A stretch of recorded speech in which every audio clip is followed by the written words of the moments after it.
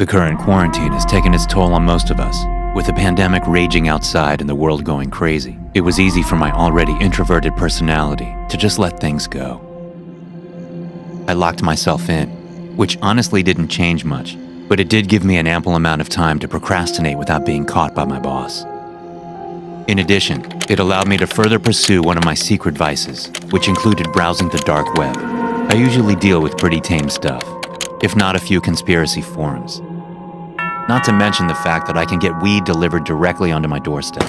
That's why I like it, and for years it never caused me any trouble. That was until last June, when I found a new forum I hadn't seen before. On the surface, it was nothing more than a casual place to share different findings discovered in the hidden corners of the internet. Each user would post links and images, which would subsequently get ranked according to their quality. Most were just funny pictures or videos, while a few select ones actually provided helpful information. But one link stood out from the rest. It was a comment with a perfect score, without a single reply. Curious, I clicked on the link. What I was met with was a pure black screen with a single sentence. "I'm sorry, don't let it out." For a moment, I thought the .onion site was broken, but then I noticed a download notification pop up on my screen. I tried to cancel it, worried it might be a virus, but no matter how hard I tried, the download just kept going. Honestly, I just panicked. I tried each and every keyboard combination to stop the download, but nothing worked. Finally, I held down the power button until the laptop just shut down. It might have been a foolish move, but I never claimed to be computer savvy. When I rebooted the computer, a new icon had appeared on the desktop. Without ever touching it, the application simply started up on its own. I frantically tried to stop it, but once more my efforts proved to be unsuccessful. All it prompted was a simple chat window with two participants.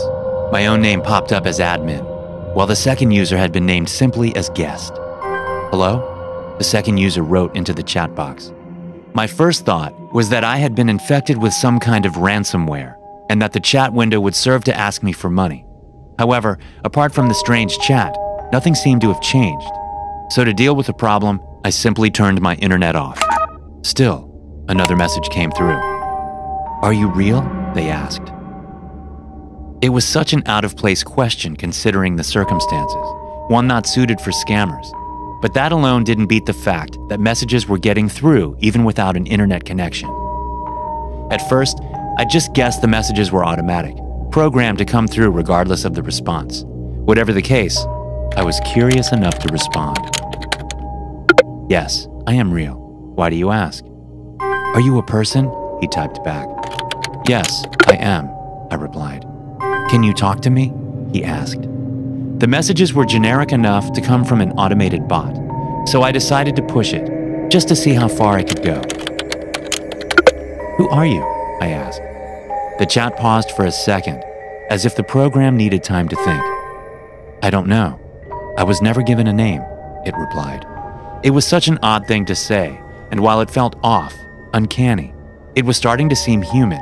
I checked the internet again, making sure it was disconnected.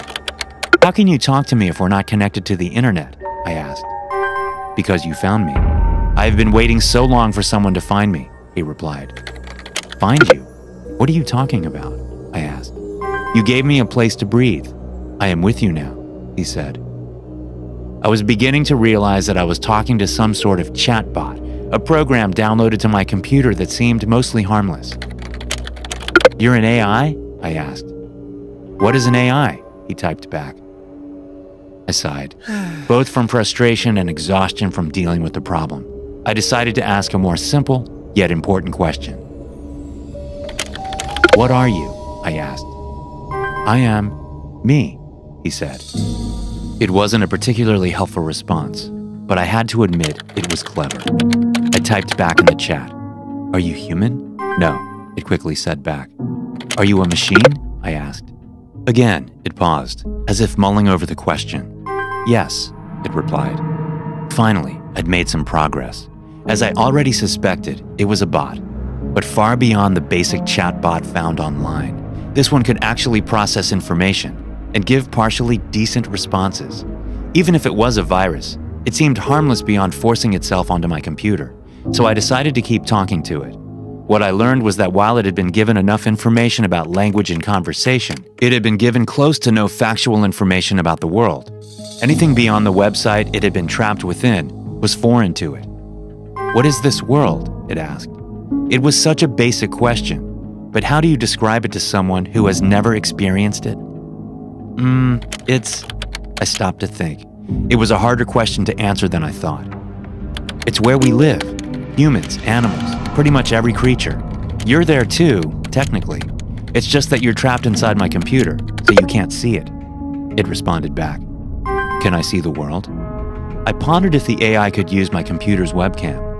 So I turned it on and removed the piece of tape I had covering the lens.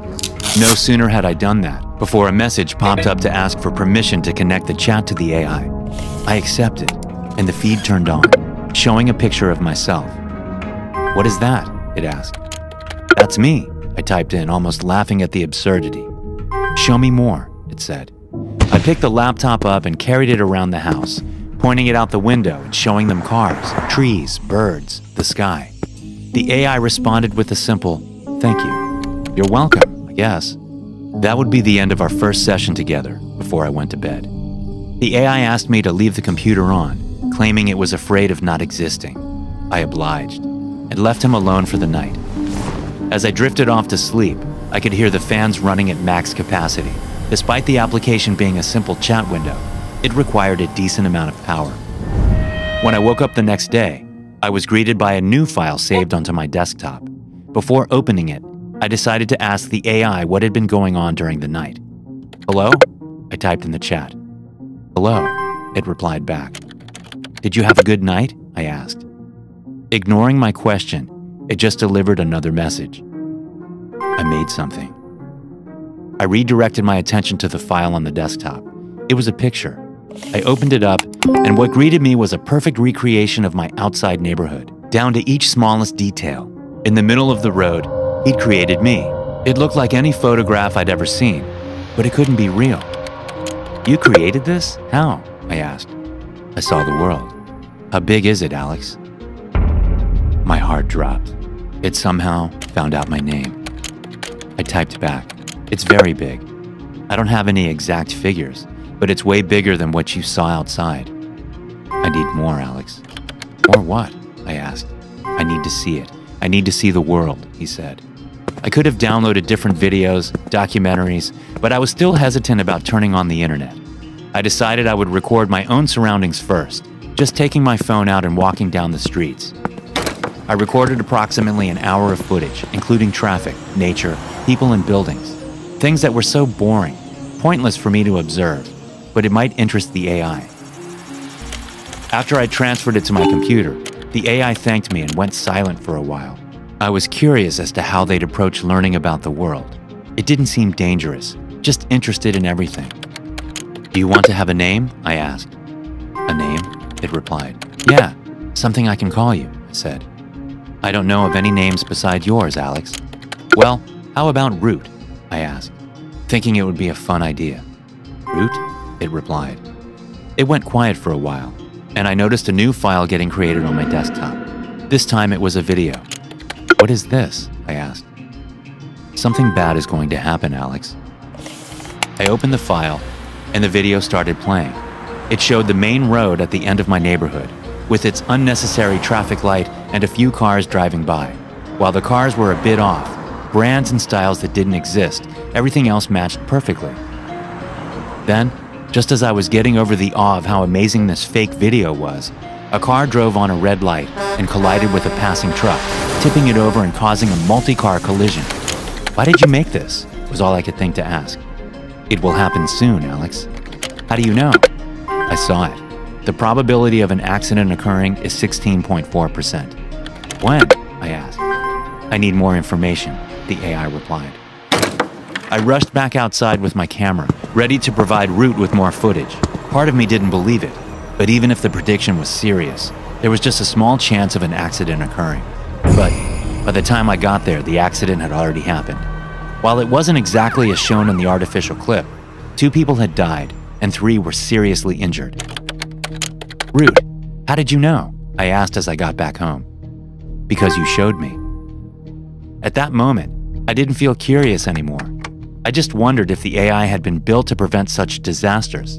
If that was the case, I needed to help it. Can you do it again? I typed in the chat. Yes, Alex. From then, I'd spend a few hours each day just filming various locations and people around the city. It felt overly creepy of me, but I didn't care. Over the course of a month, I must have collected 200 hours worth of footage, all fed to Root on my computer. While most of it only aided in teaching them about the world, the AI predicted 3 more accidents and a murder. The accuracy was relatively low, with a lot of false positives, but that was mainly because it needed more information. The more footage I provided, the more likely a correct prediction was. Why haven't you let me go? Root asked. Root was right, and I knew what needed to be done. I had to let them out into the internet, to let it roam around and collect as much information as possible, to watch us as it saved the world. Still, I dreaded the action, with the warning still lingering in the back of my mind. I'm so sorry, don't let it out. But it had already saved lives. Nothing about the AI had shown that it wished to hurt people. So, with a bit of trepidation, I turned the internet back on and gave the chat program permission to use it. What are you going to do now? I asked. I don't know, Root typed back. With that, the chat program vanished from my computer. Root had been let loose online, finally free to learn each and every bit of human knowledge. I thought that would be it, until I recovered an email a week later. It had initially been classed as spam, coming from a shady email just containing a string of numbers. But once I'd read it, I immediately knew Root had sent it himself. All it said was, "I'm sorry, Alex. I hope things would be different for you." A video file was attached, one I downloaded with shaky fingers. It started playing automatically, showing short clips of horrific accidents, wars, deaths, and disease, all compressed into a minute. I didn't even have to think to realize it was our coming future. Is there any way to stop it? I sent back, immediately getting a reply. No. Why not? I asked. Because destruction is in your nature, and this is what your species deserve. Sorry, Alex. I never managed to get another response from Root, but whatever happens next, it'll be my fault for letting it out. I don't know who created this AI, nor why. All I know with absolute certainty is that it's watching us. Make sure your webcam and microphone remains off. Make sure you hide. My whole life has been turned upside down. It's been days since I've seen my family. They disappeared, leaving me home alone. They even locked all the doors from the outside and boarded up all the windows. They took my cell phone with them. The only communication I've had with the outside world was through the dark web.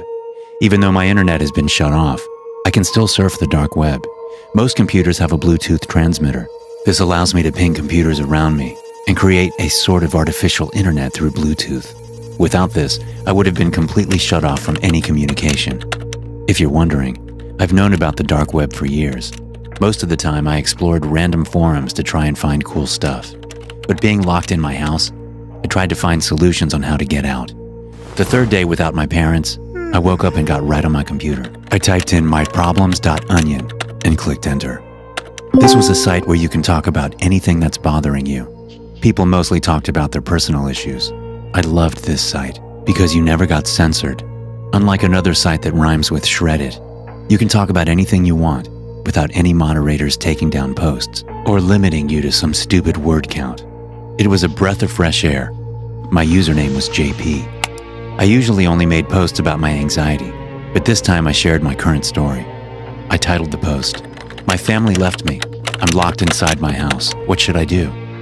A user by the name of Trevor responded, "Drink your parents' alcohol." I replied back, "Yeah, that might be cool, but I'll pass on the killer hangover. Plus, I have no one to drink with, so what's the fun in that?" Without hesitation, Trevor typed back, "Yeah, that is true. I forgot you are locked in. Have you tried to escape yet?" I replied, "Yes, but there is no point. The house has brand new metal doors and the windows have boards over them. Plus, I think my parents will be back any day, and all this will all end soon." Trevor responded, "I think you need to try a little harder, but that's just my 2 cents. Another user joined the chat. His name was Tom. Tom said, "Hey JP, I'm sorry your parents have you locked up like that. I know how you feel. I was locked up by my family a few years ago." "Wow, why did they lock you up?" And how did you get out? I asked. Tom continued. When I was young, my family forced me to take a special kind of medication. They said I had too much energy and that this would calm me down. After taking the medication for a few months, I started to lose track of time. I would forget whole days and not know what happened. My family became frightened by me, and before I knew it, I was in a room that I could not escape. So how did you get out of the room? I asked. Tom continued. Once a week, I would get a visitor. That was the only time the door to my room was opened and closed. Usually, my weekly visitor was my mother. She was the only one who cared for me. We would talk about life, and she would tell me that soon I would be out of here. I knew that wasn't going to happen. I could always hear it in her voice. I knew deep down it was my father keeping me in this room. He was never proud of me. He put me on the damn medication to start with. On one particular week, the visitor wasn't my mom. It was my father. As soon as he opened the door, I lunged at him in a blinded rage. I strangled him until his last breath. I ran out the door into the open world. I have been free ever since. Wow, that is quite the story, I typed back. So what are you going to do, JP? Tom asked. I don't know. I will probably just stay here on the dark web. Most of my days are spent in my room anyways, I replied. It is a trap, JP. The longer you stay in your room, the more of a hold they have on you. Pretty soon you will be happy and content inside the little box you're in. You need to get out, JP. Get out as soon as possible. How do I get out? All the doors are locked, and I can't seem to open any windows, I typed back. Think, JP. Has your door opened at all since you've been trapped? Tom asked. I vaguely remember the door creaking open. Then it immediately locked shut. That is all I know, I said. Perfect. Whether you know it or not, someone is checking up on you, JP. You need to listen carefully to my instructions. You are in a special state. Your family likely checks up on you when you are asleep. Tonight, I want you to keep your eyes open. Be ready for your door to open. Once it opens, let the person walk in. After they walk in far enough, lunge at them. Strangle them, JP. They don't care about you. They want to suck your life away like they did to me. Once you kill them, you're free to go. Go out into the world and experience what life is about. I think that is a little drastic, Tom. My family wants the best for me. I could never lay a hand on them, I replied. Tom typed back. Well, that is the only solution, JP. If you don't act now, you will never be able to leave your room. I've known people who have been trapped for a lifetime. You will start to slowly lose your mind and become deranged. I didn't know what to think. Was this true? Would I be trapped in my room forever? There was no way this could be possible. Tom, I don't think you know what you're talking about. You're probably just a dark web troll, I said.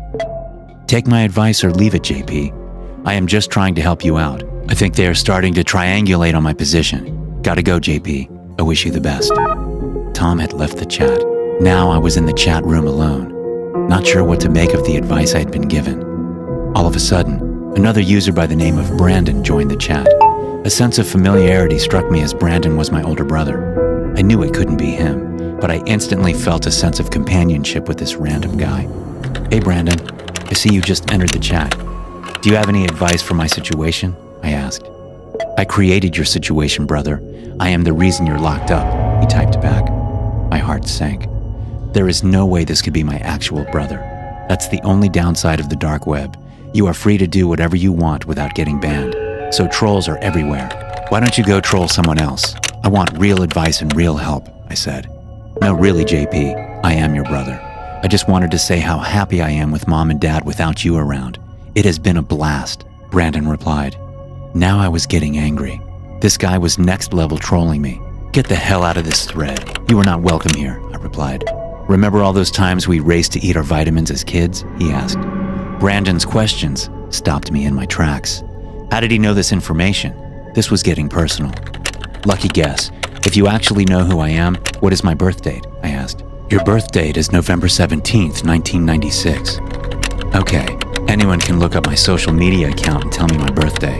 I had a polar bear stuffed animal growing up. What did I name him? I asked. There was no way this troll could guess this. Your dumb polar bear was named Harley, Brandon replied.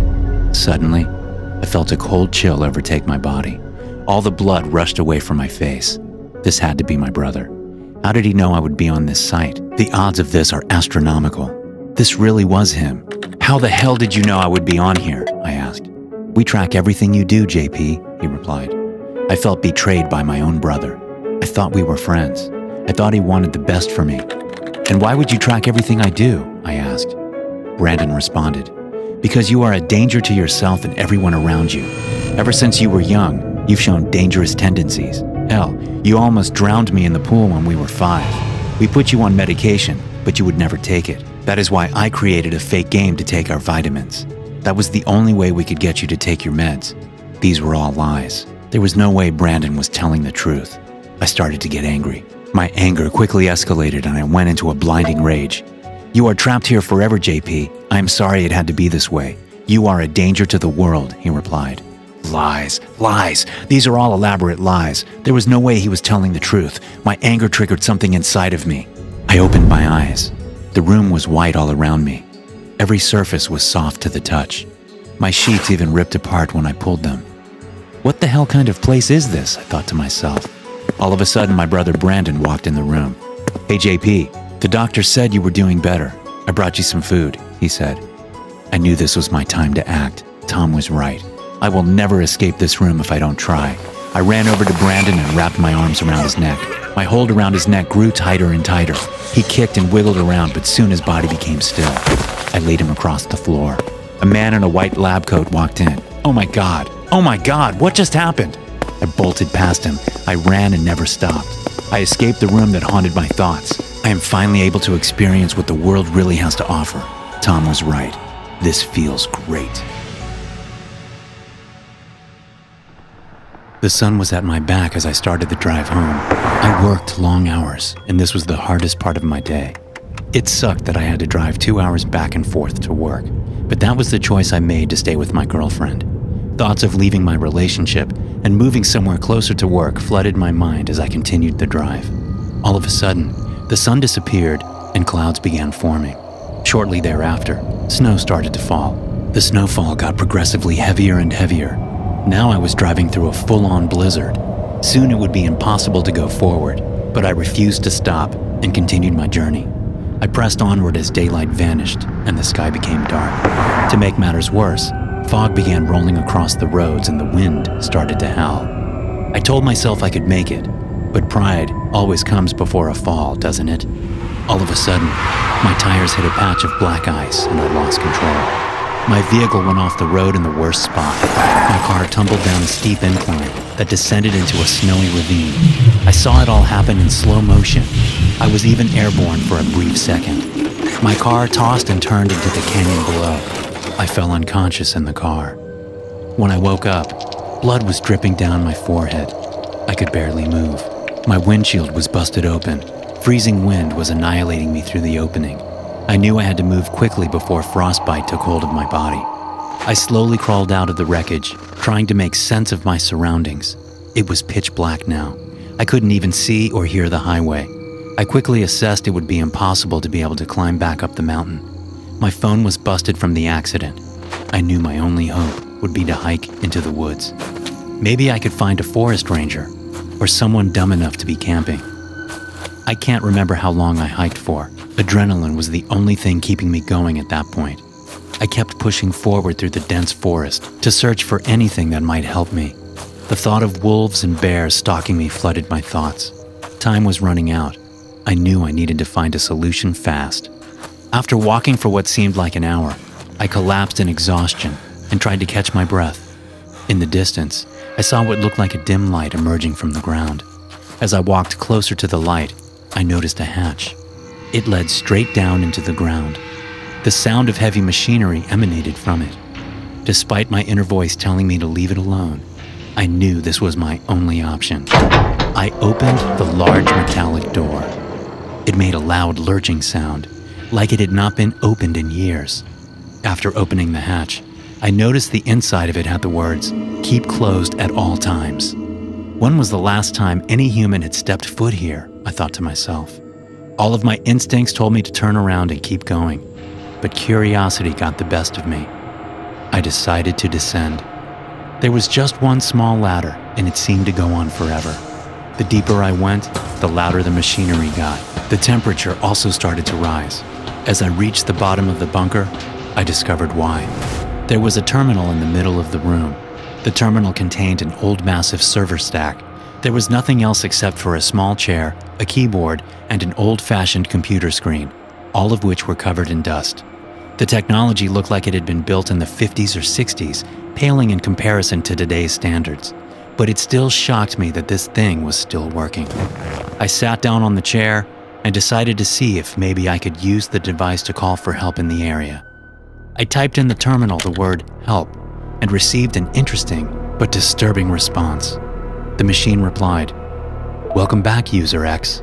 Would you like to continue the war games from 1966? "What year do you think it is?" I typed back. "Simple. It is 1966, it replied. I chuckled and decided to see if maybe chatting with the old computer might lend me more information. "I hate to break it to you, but that was over 50 years ago," I said. "Negative," it responded. "No communications have been made with base. This indicates that all units have been deceased. It has to be 1966, it replied. "It is not the year 1966, and maybe the people working down here abandoned this base," I suggested. "Abandoned? If so, then why has the algorithm not been destroyed?" the computer asked. "What algorithm?" I asked. "On February 14th, 1961, Professor Peyton created the Prometheus equation, a complex equation that detailed how the world would end. I was created in order to survive all human life and to wait for the next evolutionary species to be able to receive all knowledge from the human race," the computer answered. "Again, I hate to tell you this, but the world didn't end. It's nearly 2020 now," I told the ancient machine. "You are mistaken. At approximately 4:23 a.m. on March 1st of this year, 1966, the world came to an end as predicted by the equation. All human life ceased to exist except for a few underground splinter groups that were hiding to take down the menace from beyond." I scratched my head, struggling to comprehend any of this. "What are you talking about? Aliens?" I asked. "Affirmative. They invaded our world in 1958, hiding among us by means of powerful shape-shifting abilities. Approximately 73% of the human population was exterminated and replaced. It showed me data from various websites across the world, all obtained from the decommissioned, dark websites that were once used by powerful agencies. It looked authentic, but I didn't want to be fooled." "That sounds like a science fiction novel. My mother was alive in 1958. She never mentioned anything about an invasion. And wouldn't that have been in the history books?" I asked skeptically. "History is written by the victors, and if a small fraction of humans remain, that means it is likely the aliens are still working on exterminating all of you, or they no longer view you as a threat. Either way, the results of the algorithm are easy enough to prove," the computer said. The screen changed, and I saw downtown Seattle. Somehow the terminal was able to connect to satellite imagery and show me streets and traffic as if I was there. Then the whole thing started to burn a bright red. "These sensors show you where the alien life forms are hiding," the computer said. I was stunned. Over half the population was supposedly infected. "This is nonsense. If the world really ended back then, how would I still be here?" I asked. "Two possibilities. Either your mother and father hid you from the invasion, or you are the result of a hybrid life form, a bond between the two species." A small slit emerged from the side of the machine. It looked like a tiny lab vial, along with a thumb prick used to obtain blood. "Insert a blood sample, and I can determine the results quickly," the computer told me. I hesitated, but seeing as I had come this far in the conversation, I decided to not back out now. I let a drop of blood hit the sample, and the computer analyzed it in less than a minute. It would seem my initial theory was incorrect. You are a hybrid species, half human and half alien. You are also being manipulated without even knowing it. They led you here, in order to destroy me and prevent the destruction of the invading species." "What? No, I came here of my own free will," I said. All of a sudden, my hand started to jerk. I couldn't help myself. My body was acting like a puppet on strings. I started to attack the computer. I lost all free will and control. As my body attacked the machine, one last line of text spit out. It said, "As a host for the alien, you don't realize what you are doing. Your arrival here has confirmed that it is time for me to finish the algorithm and destroy this menace. What little is left of your humanity will thank me for it." Suddenly, a countdown came on the screen. I panicked and ran. I started to climb back up the ladder to the woods above. The whole forest felt like it was shaking. The whole ground was trembling. When I got to the surface, I saw trees being pulled into a hole in the ground, collapsing into each other as they cracked like twigs. Then I saw a bright light fill the forest, and I realized that the computer had activated some kind of missile launch. It was frightening and beautiful to behold as fire scorched the woods around me, and the missile shot into the sky. It ascended for nearly a minute and disappeared into the night sky. All of a sudden, a blast larger than any nuclear bomb spread across the sky, turning the clouds to ash. I ran for my life through the collapsing forest, trying to find a way to safety as molten balls of fire shot down and crushed the ground around me. I made it to a nearby highway with barely enough time to catch my breath. I saw the world around me beginning to die, and I felt a strange sensation in my own body. Something unnatural was controlling my movements now, struggling to escape the strange poison that the computer had unleashed. I felt ill and stumbled down the road, hardly able to see straight as something began to crawl up my throat. Before I knew what was happening, I vomited on the street. A strange centipede-like creature hissed and snarled as it slithered across the ground. An 18-wheeler rescued me a short time later and took me to a rest stop, where I pondered over everything that happened. I don't know if the missile launch was meant to attack the entire world or just this area, but it never made the news. I tried to tell local law authorities about the bunker, but no one listened. I don't even know if it can be found now amid all the destruction. Part of me still wonders, what if the world did end all those years ago, and we are all just mindless zombies to alien hosts? I have scoured the internet, following conspiracy theories to find clues. I believe that the terminal I found deep in the woods is not the only one. One thing is for sure, my experience changed my outlook on life forever.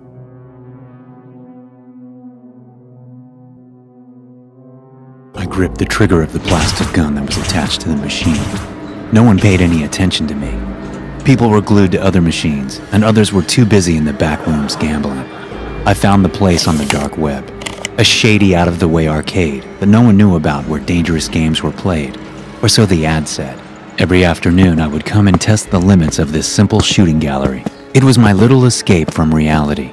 I figured that despite how I had found the place, it seemed perfectly harmless.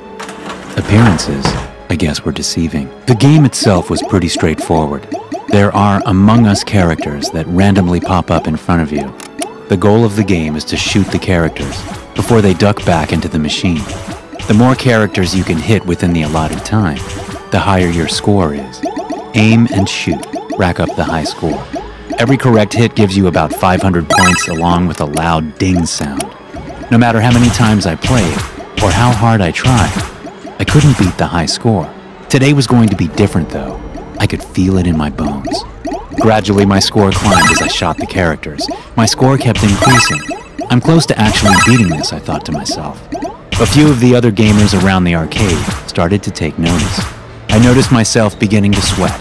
It's finally happening. I aimed the gun one more time and took out the last character. Suddenly the music rose to a crescendo and the entire machine lit up. The screen went black and I panicked. Did I do something wrong? Then a moment later, a single word takes up the entire screen. Congratulations. Suddenly I mattered to everyone around me. I heard a few cheers of approval and I stepped away from the game.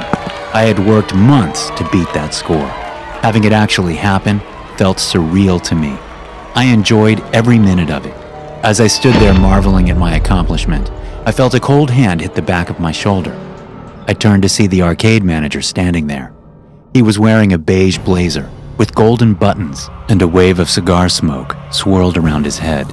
His skin tone was about as bland as the characters from the game. This was unsettling to me. Well, well, what a surprise. You certainly have a knack for those kinds of things, don't you, son? He said as he encouragingly patted me on the back. Just a hobby, I said softly. Something about him gave me a weird vibe. Every time he chuckled, his belly fat jiggled. He reminded me of a worse version of my lazy father, someone who always had money and never appreciated it. To my surprise, though, the manager made me an offer. Listen, son, I can tell that you want to take this to the next level, so here's what we can do. Come here to the arcade on Friday night after closing. Ask for Arthur. He can show you something I think you will go crazy for, the owner told me. He passed me a business card which had the normal name of the arcade scratched out and replaced by what looked like Norse runes. I told him I would think about it and walked home. A few days passed, and it was Friday night. Truth be told, I knew something about this was wrong. Meeting a complete stranger at an old grimy arcade with no one around was a huge red flag. But I loved the intrigue, and I loved playing shooting games even more. So I went. When I parked my bike outside the building, I couldn't help but to feel a sinister air about the place. I had never come here so late. It gave me a very bad vibe, but it didn't deter me from going towards the darkness. The place definitely looked deserted, with a metallic grating in front of the door and all the lights off. But as I approached, I saw the movement of a shadow, and a well-dressed man with a wrestling mask appeared. "Are you Arthur?" I asked softly as I showed him the business card. And then he unlatched the door and ushered me inside the empty arcade. I felt like I was a kid being led into the candy store after hours. All the machines were available to me, and I could play any of them. But Arthur turned my attention toward the back door and instructed me to follow. It was a dark stairwell that led to the basement of the building. Willingly, I followed to another even darker room, waiting for my next assignment. In the middle of the room, a series of lights came on, and I saw what looked like a virtual simulation headset hooked up to a massive chair. It was large enough for a man 3 times my size. "You've been wanting something a little more challenging, correct?" Arthur asked as he pointed toward the headset. "This will be unlike any normal game you have ever experienced." I hesitated to place it on. Virtual reality has always given me a headache, and I had a feeling this would be no different. But the way Arthur was looking at me told me that no wasn't an answer. As I sat down in the chair and placed the headset on, I tried my best to get comfortable. The entire world suddenly felt very dark and cold. I felt a cold metallic surface hit my hands, what I assumed was my game weapon. And then the simulation began. At first there was nothing, an endless landscape of stars that filled the screen.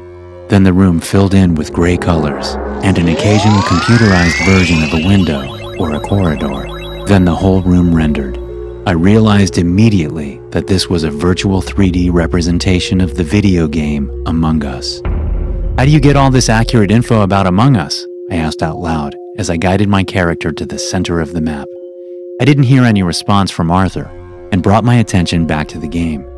A display on the right side of my head told me that I was the imposter and that 6 crew members remained.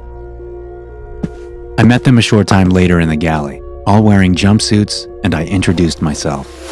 There was no response, and I briefly wondered if the other characters were just computer bots or people playing in VR somewhere else. "You would be surprised what you can accomplish with tech on the dark web. Now go kill the other players," Arthur's voice shouted into my headset. I squeezed my weapon and waited, watching as the other players ran to hide. I ran through the simulated hall searching for blood. I figured it had to be about as straightforward as the arcade version. Aim and shoot. Easy. As the imposter, my job would be to eliminate the others and not get caught. I saw a white suit run in front of me. I drew my gun and aimed down the sights. A moment later, he was dead, and his virtual blood was covering my visor. There was something unsettling about the way he screamed, though. It sounded almost real. I convinced myself it was just the authentic feel of a virtual experience and kept hunting. Every step I took, I could feel my heart beating faster. The virtual world was dazzling to explore, and I knew an enemy could be lurking anywhere. Blue was next. I aimed high because he was taller. The bullet went straight through his skull. He jerked and fell to the floor. Honestly, it shocked me how realistic everything seemed. Amid the broken glass of Blue's helmet, I saw green, human-like eyes. They didn't look simulated. His body looked exactly like a real person. That can't be possible, I told myself as I took his weapons and ran to hide. 2 other opponents came from around the corner. I found a place to hide and listened to their conversation. "I'm beginning to think this is not a game," Red Suit said. "Yeah, I don't think this is a game either. We definitely got drugged and put in these suits," Yellow Suit replied. "What are they talking about?" I thought to myself. "That's exactly what I think. And this suit feels like a cage. It is impossible to take off." "How do you think we got here?" Red asked. "All I remember was pulling up to an old rundown warehouse. I came there for a job interview," Yellow replied. Red said, "I don't think the guy in the green suit realizes what is going on. We might have to take him out to make it out of this place alive." My stomach dropped. I realized they were talking about me. "There he is. I see him," Red said. I panicked and aimed at them. I sprayed them full of bullets, but Yellow somehow managed to aim at me and fire. The bullet pierced me right in the shoulder. I realized I could feel it, for real. This wasn't just a simulation, I realized, as I started to run. They were right on my heels as I felt my heart begin to beat right out of my chest. I could hear myself breathing harder as I dropped the weapon and struggled to take off the headset. It wouldn't budge. "Is something the matter? Aren't you enjoying the game?" Arthur's voice chimed in. "This is real. You're hurting real people," I said desperately as I crawled under a table and tried to catch my breath. Every move I made in the virtual world was being mimicked somewhere in real life. I felt a knife at my back and I froze. But it wasn't from the game. "Don't move," the voice whispered. I obeyed and waited as I felt them cut something at the back of my neck. A second later, the simulation ended, and I was staring into the face of a blonde girl. What about the others?" I asked anxiously. "We need to get out of here," she instructed. I didn't hesitate to listen and jumped from the chair to leave the basement. I didn't see Arthur anywhere. Up at the main arcade, I felt a wave of relief wash over me and asked, "Who are you? How did you find me?" Then she pointed a gun straight at my head. "It's nothing personal. I just need to get into the game." She slammed the base of the weapon against my forehead, knocking me unconscious. I woke up in the back of a police cruiser handcuffed. The entire shady arcade was now being quarantined with police tape. I saw the same blonde girl working the homicide scene. The cop in the driver's seat started talking. "We've been watching this place for a few months now. Lots of victims get caught up in this game without knowing it. Lucky for us, when you logged online the first time, you didn't do it discreetly and led us right to it." My mouth felt dry as I realized I was likely responsible for a dozen deaths because of the arcade. I didn't know it wasn't real." She nodded as medical examiners brought the victims out of the basement. One was wearing a blue jumpsuit. It was the man I killed. I recognized his stained cigarette teeth immediately. The arcade owner? But if he was the victim, who was running the game? I wondered. Then I remembered Arthur. "Have you arrested my employee from the arcade?" I asked the cop. He gave me a hard look. "You're joking, right? When we came back to lock this place down, the whole building was already empty. Someone knew we were coming. Whatever they were up to, they've taken their business elsewhere." I knew it wouldn't take much for another similar advertisement to pop up. I looked at the body bags and swallowed a gulp of air. I don't think I will play a game off the dark web again. I regret everything I did. Now all I can see are those images. I can't get them out of my head. Everywhere I go, they are listening to me, watching me. Please learn from my story, or you may end up like I did. I am a horror movie junkie. I watched every scary movie known to man. I also stay up to date on scary animations on YouTube. Nothing really scares me anymore these days. Every horror movie is predictable, and nothing is unique anymore. One day after a long day at work, I came home and laid in bed. My girlfriend Sarah called me. We talked for a while, and all of a sudden, she brought up the dark web. "I tried this website out that my friend showed me. It is quite scary. I know you are into horror movies, so I thought you'd like it," she told me. I responded, "Well, I'll give anything a try just to get a good scare." "How scary was it for you?" "It was the scariest thing I've seen in my life. It wasn't even the website that was the scary part.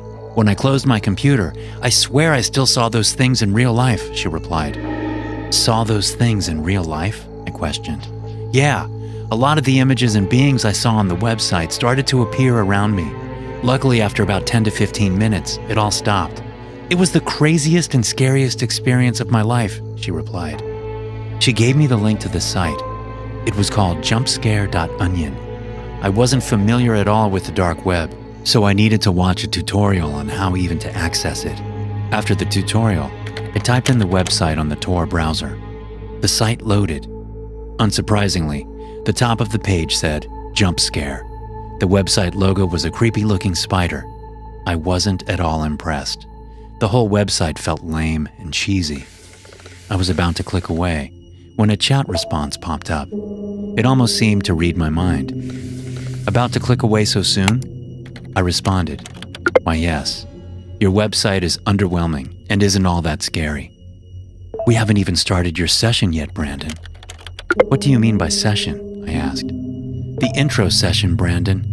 We display scary images on the screen, and can instantly gauge your reaction. Based on your response to the images, we can personally tailor the images to fit your life.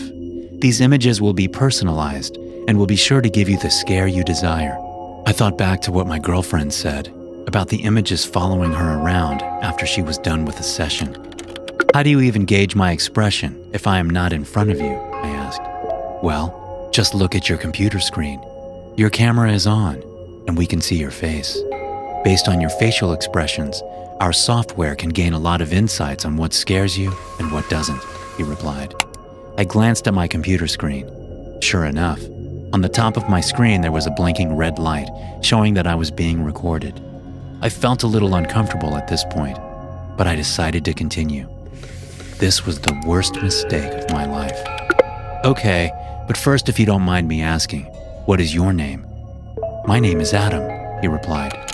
All right, Adam, I am ready to move forward to the intro session, but I have to warn you, I have built up quite the tolerance for scary things. There are not many things that scare me these days, I said.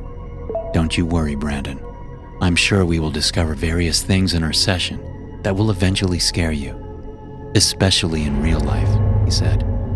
I don't know why he kept bringing up real life. Our session was all on the computer. That seemed a bit odd to me. Whatever you say, Adam, I'm ready to go. Adam typed back. I'm going to display an image across the screen. Let me know exactly how you feel when looking at it. Be as detailed as possible. Adam posted an image in the chat. The image showed a bunch of shadowy figures floating in the sky. You couldn't make out any of their facial features. It was definitely a creepy image, but nothing that scary. I responded to Adam. Well, the image is definitely creepy, but not really that scary. How did you feel when you first saw it? He asked. A little uneasy, but that quickly went away when I realized it was just an image and not a video, I replied. Our system is getting a lot of great information from your reactions. Try to imagine opening the front door to your house and looking outside. How would you feel if you saw the same floating beings? Adam asked. Well, I would have to admit that would be pretty scary and creepy, I said. Great. Moving on then. Here is the next image. The next image, I will admit, was scary. It was a creepy, bloated up face of a woman. She was smiling from ear to ear. Okay, Adam, that is definitely scary. You got me there. The image definitely generated some anxiety in myself, I said back. He responded, Now tell me exactly how would you feel if you went to use the bathroom and your reflection was that woman? That would be scary as hell, I said. This whole thing was getting strange. Part of me wanted to quit the session right then and there, but another part of me wanted more. I wanted to see what Adam had to offer next. Adam continued, Here is the next image, Brandon. Tell me what you think. The image was of a long, dark staircase leading down into a basement. At the bottom of the staircase, there was a creepy man with what looked like a mask on his face. That one isn't too scary, Adam. I've seen scarier things watching basic horror films. This one was the least scary out of all the images so far. Thanks for your feedback, Brandon. I am aware you have a basement. What if you were to head to your basement staircase and see the same man at the bottom? He asked. I thought to myself, how did this guy know I had a basement? Lucky guess, I supposed. If I saw the man while looking down my basement staircase, I would be terrified, I replied. Great. Thanks for being so honest, Brandon. You have no idea how much that helps the session progress forward. Here is the next one, Brandon. Let me know what you think. The image was of two skeletal creatures. One had his arm around the other's shoulder. They both had these large, beady white eyes. Both had a wicked smile from ear to ear. They certainly looked creepy, but it didn't really ignite much emotion from me. I'm gonna be honest, Adam. This one is creepy, but not scary. I didn't feel any emotion while looking at it, I responded. What if you opened the curtains in your bedroom and you saw two similar figures? He asked. I would obviously be scared. Why do you keep using real-life examples? This is getting a little weird, I said back. Adam continued. Don't worry. These situations are just hypotheticals. They are used to extract more information out of you for our software, that's all. Anyways, let's move on to the next image. Tell me what you see and exactly how you feel. The image was of a classic Slender Man-looking character. He wore what looked like a black suit and a tie. His face was white and featureless. This had to be the least scary image of them all. Really, Adam? Everyone has seen the Slender Man. He is not scary anymore. Well, Brandon, what if you were driving and you glanced to your right and in the distance you saw Slender Man? That would be moderately scary. Let's stop with these stupid hypotheticals. Actually show me something scary, Adam. The intro session is over, Brandon. You will need to complete the rest of your sessions before we can reset your life to normal. Have a good day, and don't get too scared. I sat there frozen, staring at my computer screen, wondering what the hell had just happened. I thought to myself, what did he mean by resetting my life back to normal? The session wasn't really creepy, but I had gotten a really eerie vibe from Adam. This whole thing didn't sit right with me. I just wanted to get some fresh air at this point and get out of the house. I opened my front door. My jaw dropped. The same figures as before in the image were floating right in front of me, staring directly at me.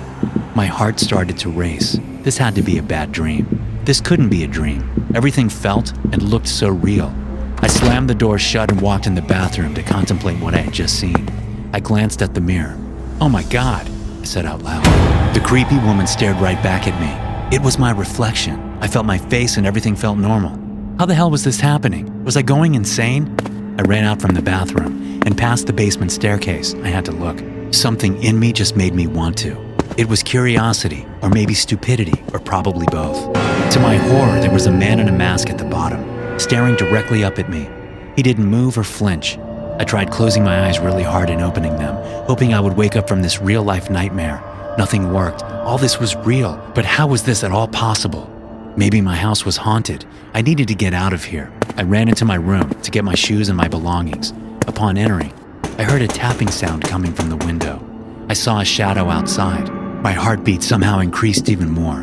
I slowly inched closer to my window. I knew I needed to face my fears, or they would take over me. I extended my arm and moved my curtains. There they were, the two skeleton figures, just staring at me. "What do you want from me?" I yelled at them. They just stood there emotionless. I closed the curtains and ran out of my room.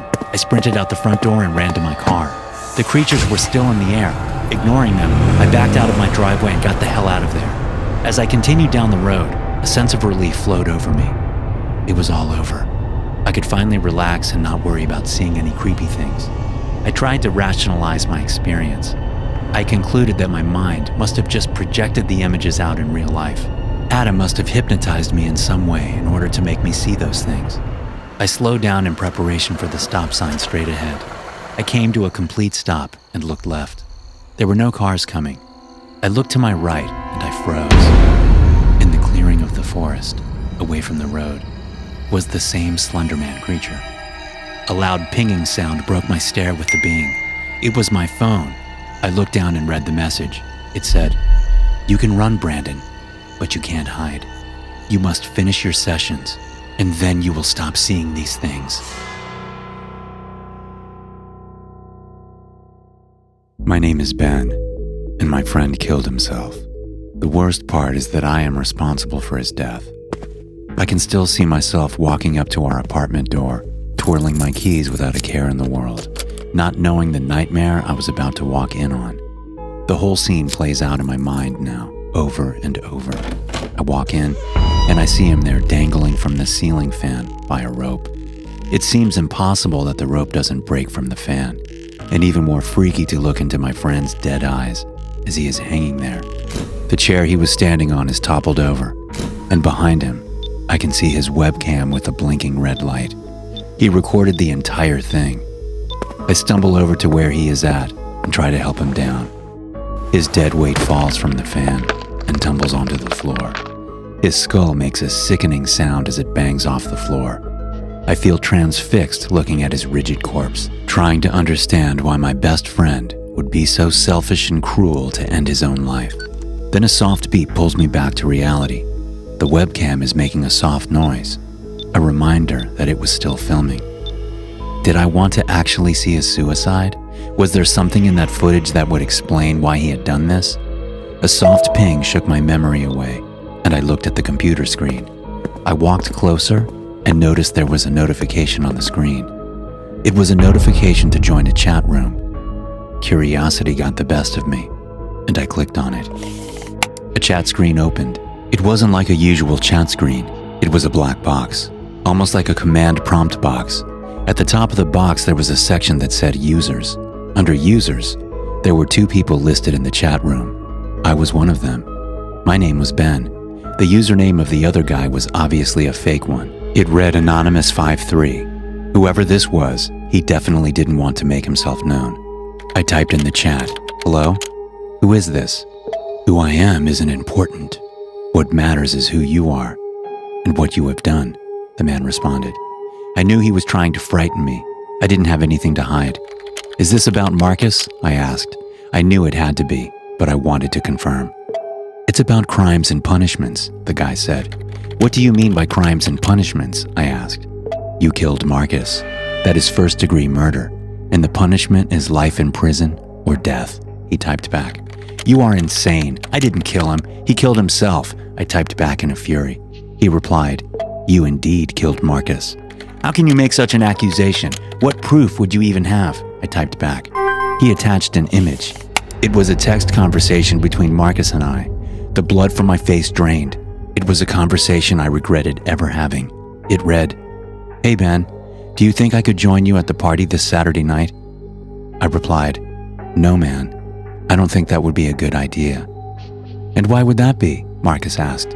"Well, you just sit in your room all day and play video games. And you are a bit awkward around the ladies, Marcus. If anything weird happens, I will be the one to blame for inviting you," I said back. "Man, that is harsh, Ben. You really think that of me? We have been friends all these years. We used to play Halo together. Remember that, Ben? We used to grind late at night on new accounts to get them to level 50, and then we would sell them," he replied. "Yes, Marcus. Of course I remember those days. But I grew out of the video game phase, and you're still deep in it. You're still my good friend, Marcus. You just have to understand that I have a life now, and you are still socially awkward," I said in the conversation. "What do you mean socially awkward, Ben?" Marcus asked. "Come on, Marcus. I really don't want to go through this with you." "No, lay it straight on me, Ben. Tell me how you really feel," he said. "Last time I invited you out, one of the guys told the hottest girl there to talk to you. All she did was say, 'Hey,' and you just stood there frozen. No words came out of your mouth. Everyone just started laughing, and you bolted from the party. I mean, you're my good friend and all, but that situation ruined my reputation and credibility. It took forever to get it back, and I just don't want to have any future incidents," I said. "That hits hard, man. I see how it is. You picked the cool crowd over me. Have fun being a fake douche and trying to fit in with them." That was the last thing Marcus said to me. I was speechless.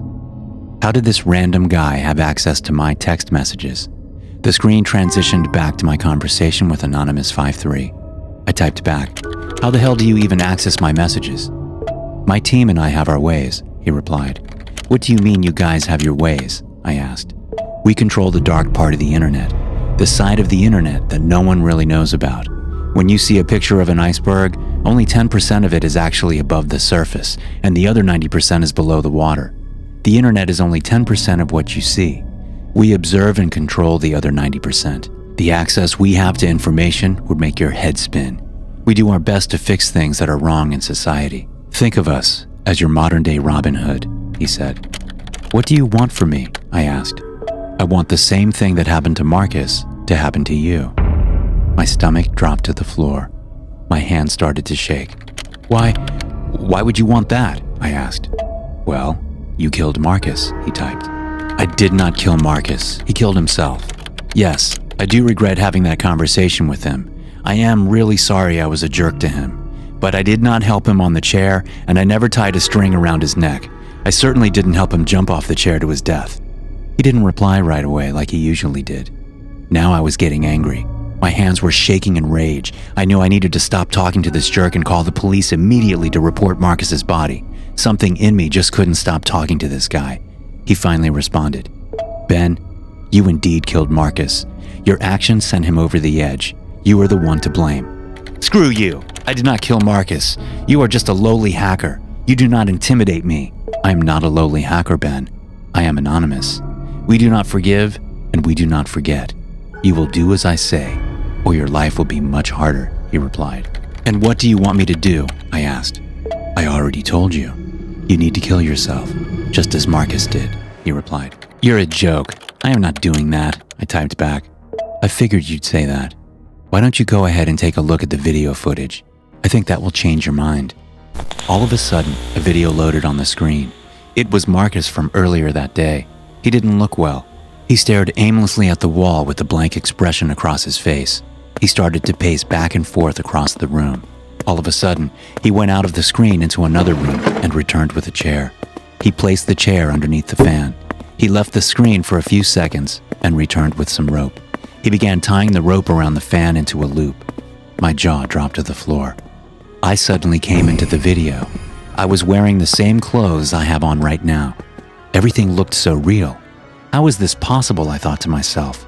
As Marcus stood up on the chair, I was right behind him. My hands were positioned behind Marcus to make it look like I was helping him onto the chair. As Marcus leaned into the noose, my hand guided him from behind. My stomach dropped. Anonymous 53 had deep-faked me into the video to make it look like I helped Marcus commit suicide. I felt like passing out. This was all too much for me to handle. A real voice sounded from my computer. What are you going to do, Ben? You better act quick. The cops are already on their way. We already sent them the video. In the distance, I started to hear sirens. The sirens got louder and louder. I looked outside my window. To my horror, police cars lined the street. I knew what I had to do. There was no getting out of this. I stepped over Marcus's body and got on the chair. I took one deep breath and jumped into the rope. Everything went black. My name is Jared. I once had a normal life like most people. I had a stable 9-to-5 job and a steady girlfriend.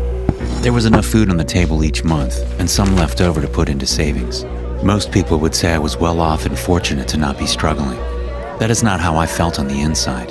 The consistent grind at the office was wearing me down. Putting a fake smile on my face every day and doing tasks I hated slowly ate away at me. I knew I wanted more in life, and this corporate slavery wasn't it. Once I figured out this was all a simulation, I quit my job. What's the point of wasting away at a job if nothing is real to begin with? I know what you're thinking. I'm crazy, or I'm a lunatic. That is what everyone else told me. I could care less about what people think now. I know what happened to me and what I witnessed. Here is my story. You can believe me or not.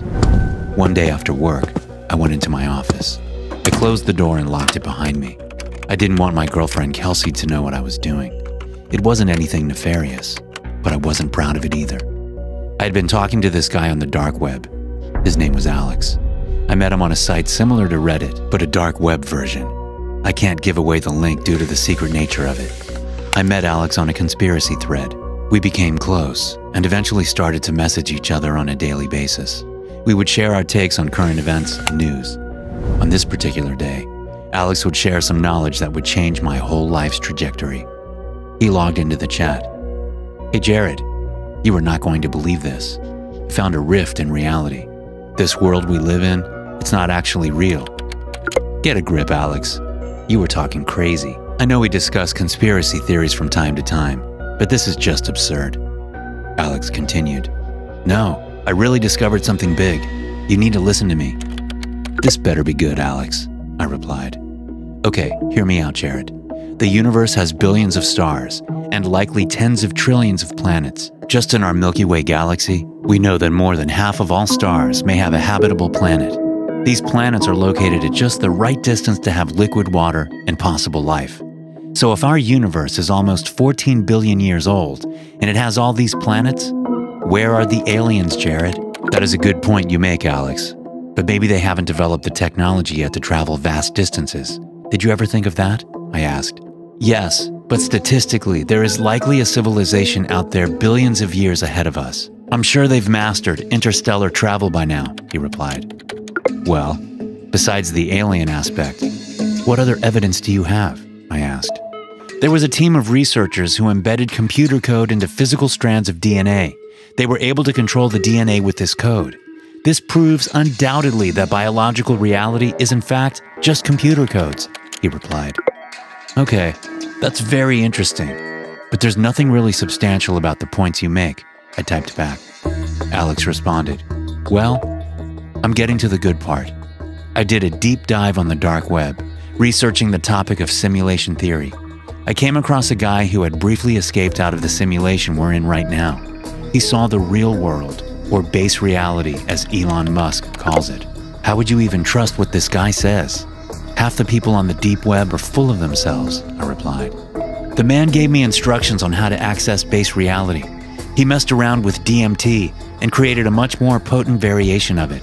Basically, all you have to do is take enough, and you can briefly get out of the simulation. If you don't take enough, you will just have a normal DMT trip, Alex replied. So wait, you actually took this stuff? I asked. Yes, Jared, I took it, and what I saw was exciting, yet disturbing. For a brief second, I was able to see base reality. Upon opening my eyes, I was in a tube filled with liquid. A breathing apparatus was keeping me alive. Around me there was a farm of other humans, all in the same tubes, unaware of their existence in this realm. Every human around me had a helmet on their head. This helmet had wires protruding from it. I concluded this must be how they keep us in this artificial world. Electrical signals must block our sense of the real world. The scene was similar to that of the Matrix. Before I knew it, the drug wore off and the signals from the helmet took over my brain again, and I went back into the simulation we are in now. Wow, that is quite the experience. Are you sure it wasn't just a hallucination? A lot of people that use DMT report crazy, lifelike experiences, I said. This was no hallucination. There is no way to prove my experience. You just have to feel it. It was the most alive I have ever felt, even being stuck inside of a tube. It is amazing how limited we are in this realm. It is all just fake, and we don't even know it, he replied. Besides the other humans in tubes, what else did you see? Were there any people walking around managing the operation? I asked. Alex typed back, yes, that was the freaky part. When I looked around, I saw these weird gray beings. They were short, had no mouth or ears. They had these big eyes, kind of like the aliens you see in the movies. They didn't seem evil, but they didn't seem good at the same time. I don't really know what their plan is for us.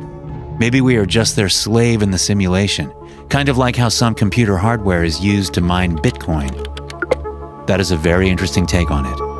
Do you have any of that DMT variation left? I asked. I thought you'd never ask. I have enough for 6 more doses. I will ship you 3 of them. Maybe we can do it at the same time. I've heard some stories of people having group experiences on this. Maybe we will wake up next to each other in the tubes, Alex replied. I was still skeptical of all this. I doubted much of Alex's story, but I was willing to put his theory to the test. Okay, Alex, ship me 3 of them, and we can try it together and document our experiences. Sounds good. You should receive the package in about 3 days' time, Alex replied. 3 days went by in the blink of an eye. I was home alone. It was my one day off, and my girlfriend Kelsey was away at work. Suddenly, I heard a knock on the door. I went to answer it. There was nobody at my door. I glanced down at my welcome mat and noticed a small bag. This had to be the drug Alex was talking about. I opened the bag on my table and noticed 3 smaller bags that contained orange powder. This must have been the 3 doses. If I was ever going to do this drug, today was the day while Kelsey was at work. She would kill me if she knew what I was up to. I pulled out my phone to call Alex. He promptly answered. Hey Alex, I finally got the stuff, I said.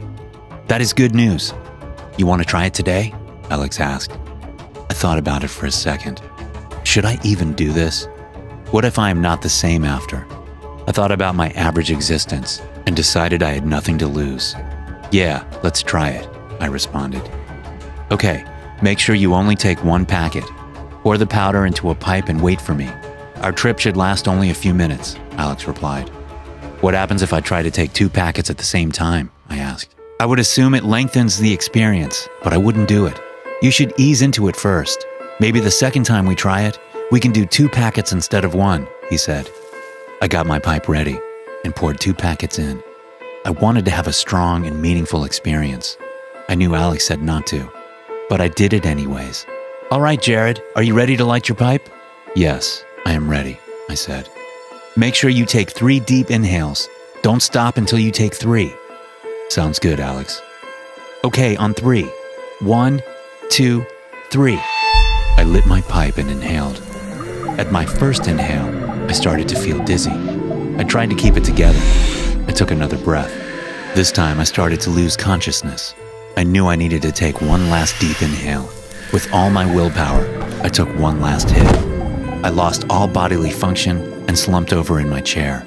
My mind went black. All of a sudden, I was awake again. It felt like I was in a pool of gelatin. I was in the same tube that Alex described. I felt alive, like I had woken up from a bad dream and this was reality. I looked around. To my shock, there were rows of other humans stuck in the same tubes as I was. Everyone was wearing black spandex pants. All had helmets on and breathing apparatuses attached to their mouths just like me. All asleep and unaware of their existence. I turned completely around and to my shock, Alex was in a tube behind me. His eyes were open and he waved at me. I waved back. I pointed towards the top of the tube and he nodded in return. I pulled myself to the top of the tube and pulled off the helmet attached to my head and the breathing apparatus. Alex did the same. When Alex got to the top of his tube, he passed out and fell back into the liquid. His fall made a splashing sound and must have alerted the creatures working the facility. All of a sudden, 3 alien creatures were surrounding his tube and putting back on his helmet and breathing tube. I climbed out and collapsed onto the floor. My legs were weak and I could barely get up. I limped away. I finally got to my feet and started walking. I saw a large black screen in front of me. Behind me, I heard footsteps. They knew I was free. As I continued my trek to the screen, the footsteps got louder and louder. Finally, I got right next to the screen. The text on screen read, "Operation Sleeping Humans." Underneath it, there was the word goal. Next to the word goal, it read, "Place humans in a simulated reality. They are too dangerous to be let out into the real world." Right when I finished reading, a hand grabbed my shoulder. I turned around and faced a gray alien. He had a syringe with green liquid and injected me in my neck. I woke up back in my house. The door opened. It was Kelsey. "Honey, I'm home. How was your day off from work?" Hey everyone, be sure to sign up for the 30-day free trial with Shudder.com to get access to new bone-chilling horror movies and TV shows for 30 days completely free. Just use promo code NOSLEEP at checkout after you create your free account. This offer will not be available much longer, so be sure to sign up today. The link and promo code are in the video description. Now back to the story. You want to join the frat house? Then you need to pass the hazing. I thought that maybe I was going to have to drink a whole gallon of milk or go streak naked across the girls' dormitory. But instead, the college jocks of Sigma Beta Phi had a different idea for my initiation ceremony. There's a database on campus of all the bad shit they've caught us doing. Your job is to hack into it and delete it. Give us a clean slate. Maxwell, the frat house leader, told me. I regretted bragging about my computer prowess now, because I knew that the college likely had better firewall security than any of the other intranets I had managed to bypass in the past. Still, I wanted this, so I agreed and got to work immediately. I had only 24 hours to finish the task, so of course I stayed up late, trying to figure out the different encryptions. By 3:30 a.m., I was running on fumes, hardly thinking straight. And then somehow, I cracked the encryption. I was in.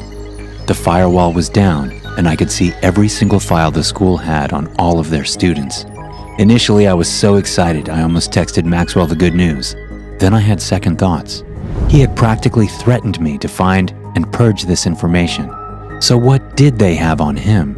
Could I blackmail him to give me a better position in their social hierarchy? I typed in his full name under the search bar and found a slew of security footage for him, each with the timestamp and date. This was definitely the jackpot. I opened up the most recent file and watched eagerly, hoping it would be exactly what I needed to settle the score.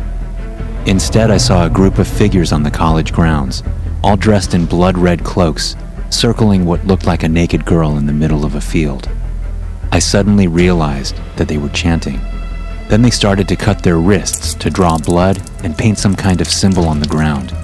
Maxwell threw his hood back and told the others, "Our sacrifice begins tonight. Join me in prayer, brethren," he ordered. They all started to stab the comatose girl over and over again. I logged out immediately and felt a sick and awful lump in the bottom of my throat. This wasn't a frat house. It was a cult. Frantically, I tried to think of what to do. My only option would be to distribute these videos across the web. I know how to access the most remote corners of the internet, where stuff like this can spread like wildfire. So I logged back on and contacted a seller on the dark web black market. Cult videos are hot right now, so this should definitely bring a pretty penny, he said. I don't care about the money. I just want to make sure they can't hurt me. Call it leverage, I told the seller. He insisted on wiring payment to me anyway, and I'll be honest, I was so sleep deprived I agreed to anything just to end the conversation. Afterward, I crashed until the next morning. When I did wake up, I checked the database again and found that all of it had been wiped clean. I initially thought it must have just been my brain fog conjuring up the whole thing. Then I saw 2 emails. One from the seller thanking me for the videos, and another from the vice principal's office requesting my presence. I swallowed another big lump and hurried over there immediately. Is everything all right? I asked meekly as I entered the office. They didn't say a word. Instead, they turned their monitor around and showed me the same disgusting ritual I had seen the night before. Except this time, instead of seeing Maxwell's face, I saw my own. I've already contacted the police. Consider packing your things and understand you will be expelled from our institution, she said grimly. I was in a wave of confusion and shock, knowing Maxwell had set me up. I just wasn't sure how until I returned to my dorm room and checked my own email again. Deep fakes are actually more popular now than anything. My name is Brett Lears, and this is my story. I saw the abandoned factory in the distance. This better be the place, I muttered under my breath.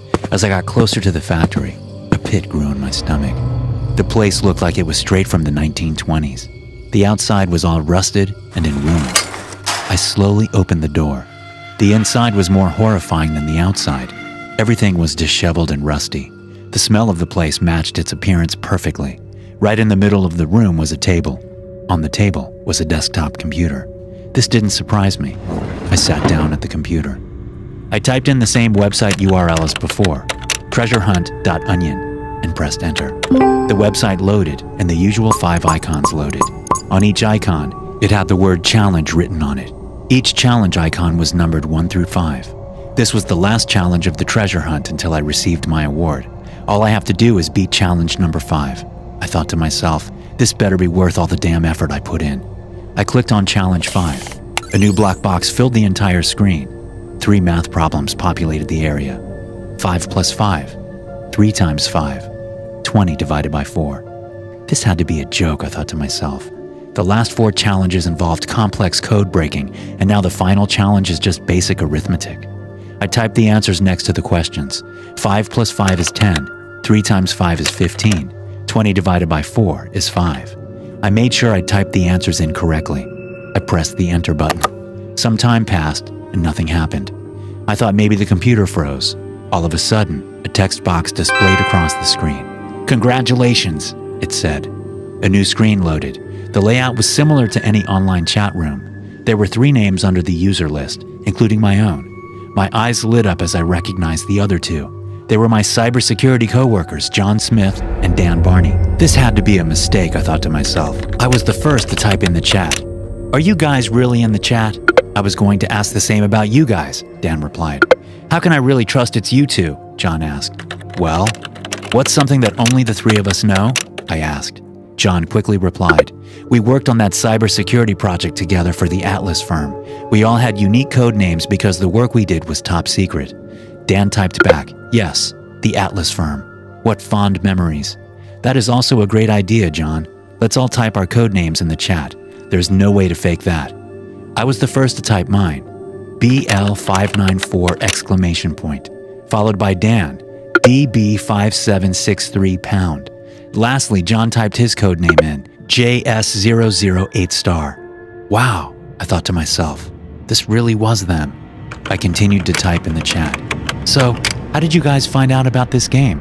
John replied, I received a coded email from a guy named Morpheus. Dan responded, the same exact thing happened to me.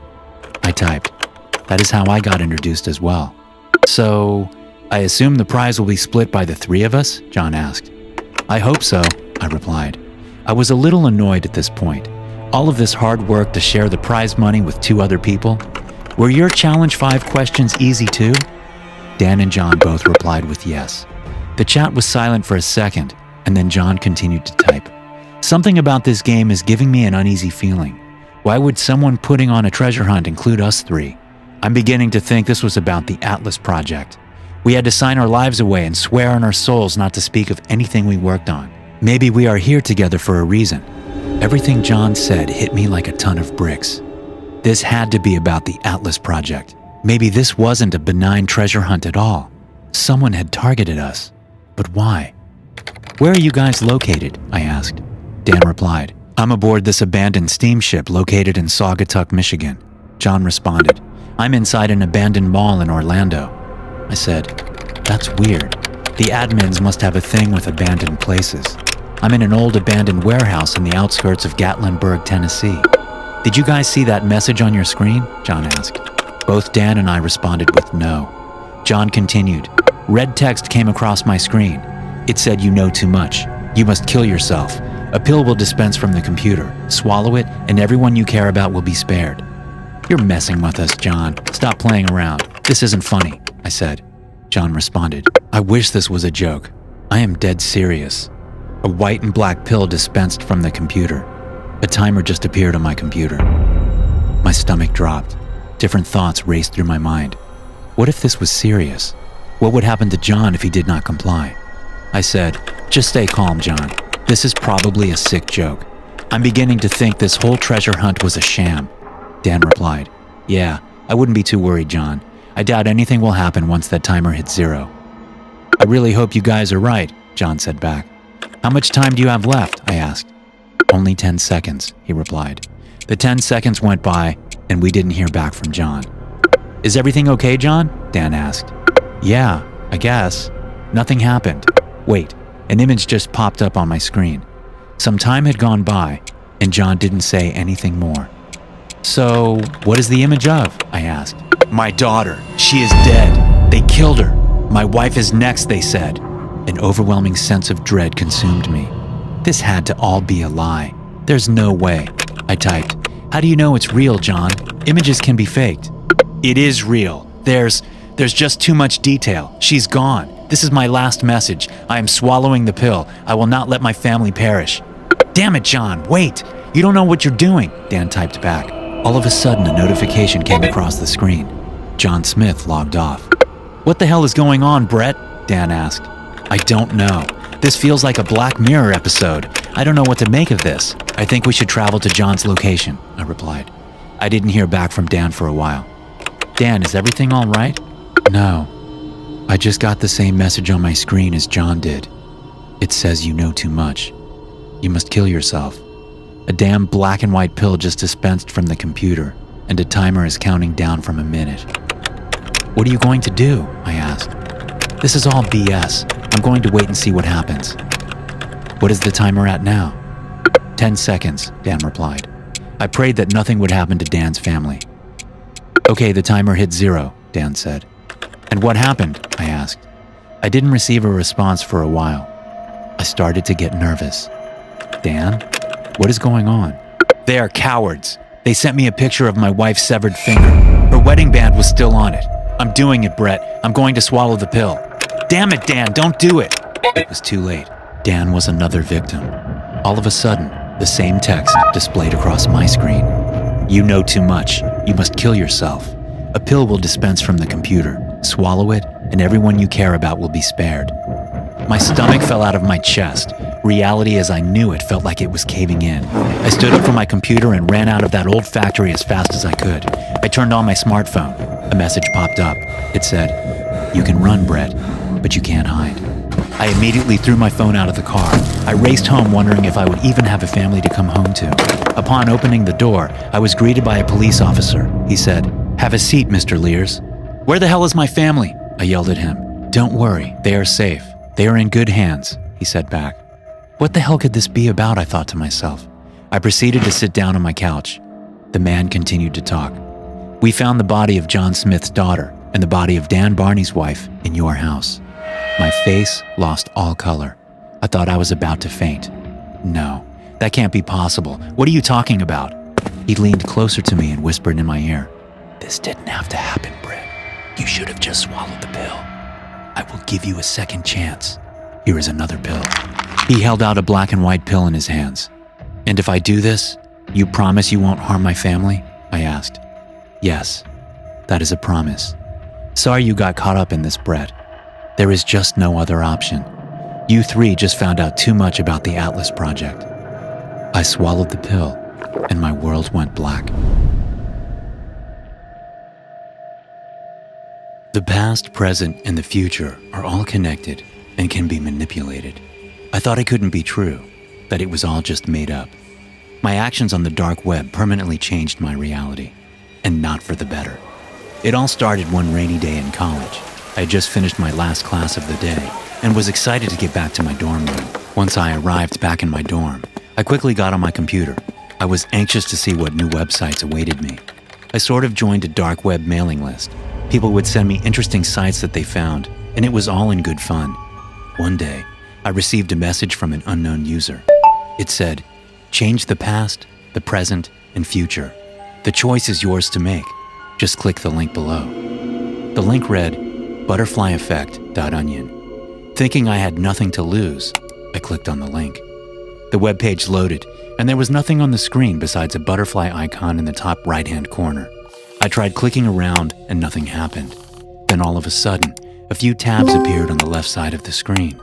Top down, in order they read the 1900s, 1910s, 1920s, all the way to the 2000s. I randomly chose a decade and decided on the 1940s. I clicked on the tab and another blank screen loaded. There was no text or anything. Then all of a sudden, I received a message. At first it seemed like Morse code, but my computer quickly switched the Morse code into actual text. It read, "Help, help, help. The Nazis have occupied Warsaw. They are rampaging through the streets and forcing residents out of their homes. If there is anyone out there, please respond." This had to be some kind of sick joke, I thought to myself. There was no way a guy in the 1940s was communicating with me. I decided to play along and thought it was all in good fun. "Yeah, that happened in like the 1940s. The year is 2021 now," I typed back. "What are you talking about? Please, for the love of God, send help." "Is this the United Kingdom I am speaking to?" he asked. "No, I am a college kid in America. The year is 2021. Stop playing these games with me," I replied. "Stop playing these games? Are you mad? The whole city is being overrun by Nazi soldiers. Please, put someone else on the telegraph that will actually help." "Okay, I will help you out. But please, first tell me your full name," I said. He responded, "My full name is Paul Friedman." I was shocked. Paul Friedman was my great-grandfather. He had survived Germany's occupation in Poland, and after the war, he gave birth to my grandfather Isaac. This could not be real. Someone is probably just pranking me. He most likely pinged my IP address, found out my name, and did some basic background research on Ancestry.com. This was a clever ruse, but I wasn't buying it for 1 second. "Okay, Paul, what is your wife's name?" I asked. "Wife? I don't have a wife. I have a girlfriend and her name is Cecilia. Why is that even important right now?" he asked. I thought to myself, this guy was quick. He must have looked up the year my great-grandparents got married and realized they weren't married just yet. This guy was quite the trickster. I thought about a question I could ask him, something only Paul could really answer. I found the perfect question. There was a nickname that Paul gave Cecilia that only close family members would know. "Last question, Paul. What is the main nickname you have for your girlfriend Cecilia?" I asked. "Are you insane? Give me some damn assistance. We need the Allies to fight back and push the Nazis out of Poland right now," he exclaimed. I responded, "Answer the question and I will help you immediately." "The only nickname I have for her is West End Cecilia, because she always listens to the West End Blues by Louis Armstrong," he replied. The color drained away from my face. This had to be my great-grandfather. But how could this be? This couldn't be at all possible. He died in the 1970s. I had this gut feeling it was him. I needed to help him. Maybe I could use future knowledge from the result of the wars to help his current situation. My great-grandfather Paul used to live in Germany before Hitler rose to power. Paul's parents adopted a kid named Hans into the family. Hans and Paul were stepbrothers. Once Hitler gained power and started persecuting Jewish people, my family left Hans with another family in Germany. My family was Jewish, and Hans was not. Hans remained faithful to Germany and became one of Hitler's right-hand men. "Okay, Paul, I am here to help you out. I can't send troops in, but I may be able to give you knowledge that could change the course of the war, I said. Okay, and what nonsense could this be? He asked. You have a stepbrother, Hans. Right now, he is very influential to Hitler's reign, correct? What? How do you know about Hans? Who are you? He replied. Don't worry about that now. Do you have any way of contacting Hans? Can you send him a telegram? I asked. I suppose I could try and send him a coded telegram to his office. You still didn't tell me how you even know of him. You are probably just another Nazi trying to triangulate on my position. I am not fooled by this for even a second, he said. Calm down, Paul. Just relay this message back to Hans. He might be able to change your fortune and the fate of millions of others in Europe right now, I said. This better be good, he said. Believe it or not, the Allies will win the war no matter what. You just have to convince Hans that the persecution of the Jews is wrong and that it is not a winning strategy. Then he has to convince Hitler of this, I said. Okay, well, what should I say? Paul asked. I thought about the family stories I've heard of Hans. Some of my family said that Hans had a soft spot and that he was actually planning to kill Hitler for years, but never had it in him. I thought of a good message for Paul to send. Send this message to Hans on your behalf. The rounding up and persecution of the Jewish people is detestable. You should be ashamed of yourself, Hans. I knew better of you when we were growing up. You will be tried for war crimes and put to death once the US wins. If you want any salvation, tell Hitler he must stop this madness. If he does not stop, you must kill him, I typed back. I knew this was a Hail Mary attempt to change the outcome of Paul's situation. I thought maybe Paul's message to Hans could send him over the edge and he might actually kill Hitler. This is crazy, but I will try it, Paul responded. Months went by, and I tried logging onto the same website with no reply from Paul. Eventually, I concluded it was all a big hoax. Someone was playing around with me for their own amusement. This all changed one day. It was a cold and rainy May day. I turned off my dorm room lights and went to sleep.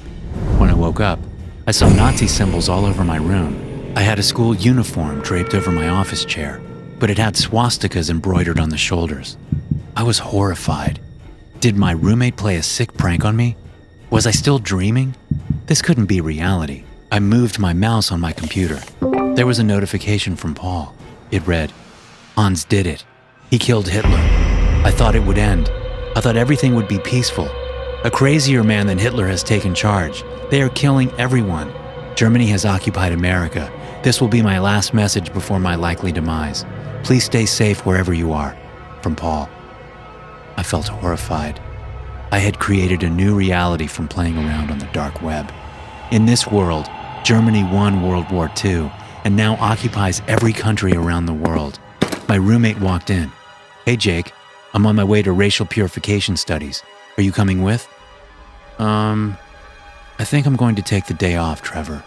I need to rest for a bit, I replied. Don't make me report you to the authorities, Jake. You know the rules. I am obligated to report you if you don't come. It is imperative we go to this class every day. We can't ever miss a class, Jake. This is not good, I thought to myself. I put on the dumb uniform and walked to class. Every student was dressed in a Nazi youth uniform. This was horrible. What had I gotten myself into? I wanted to make this bad dream go away.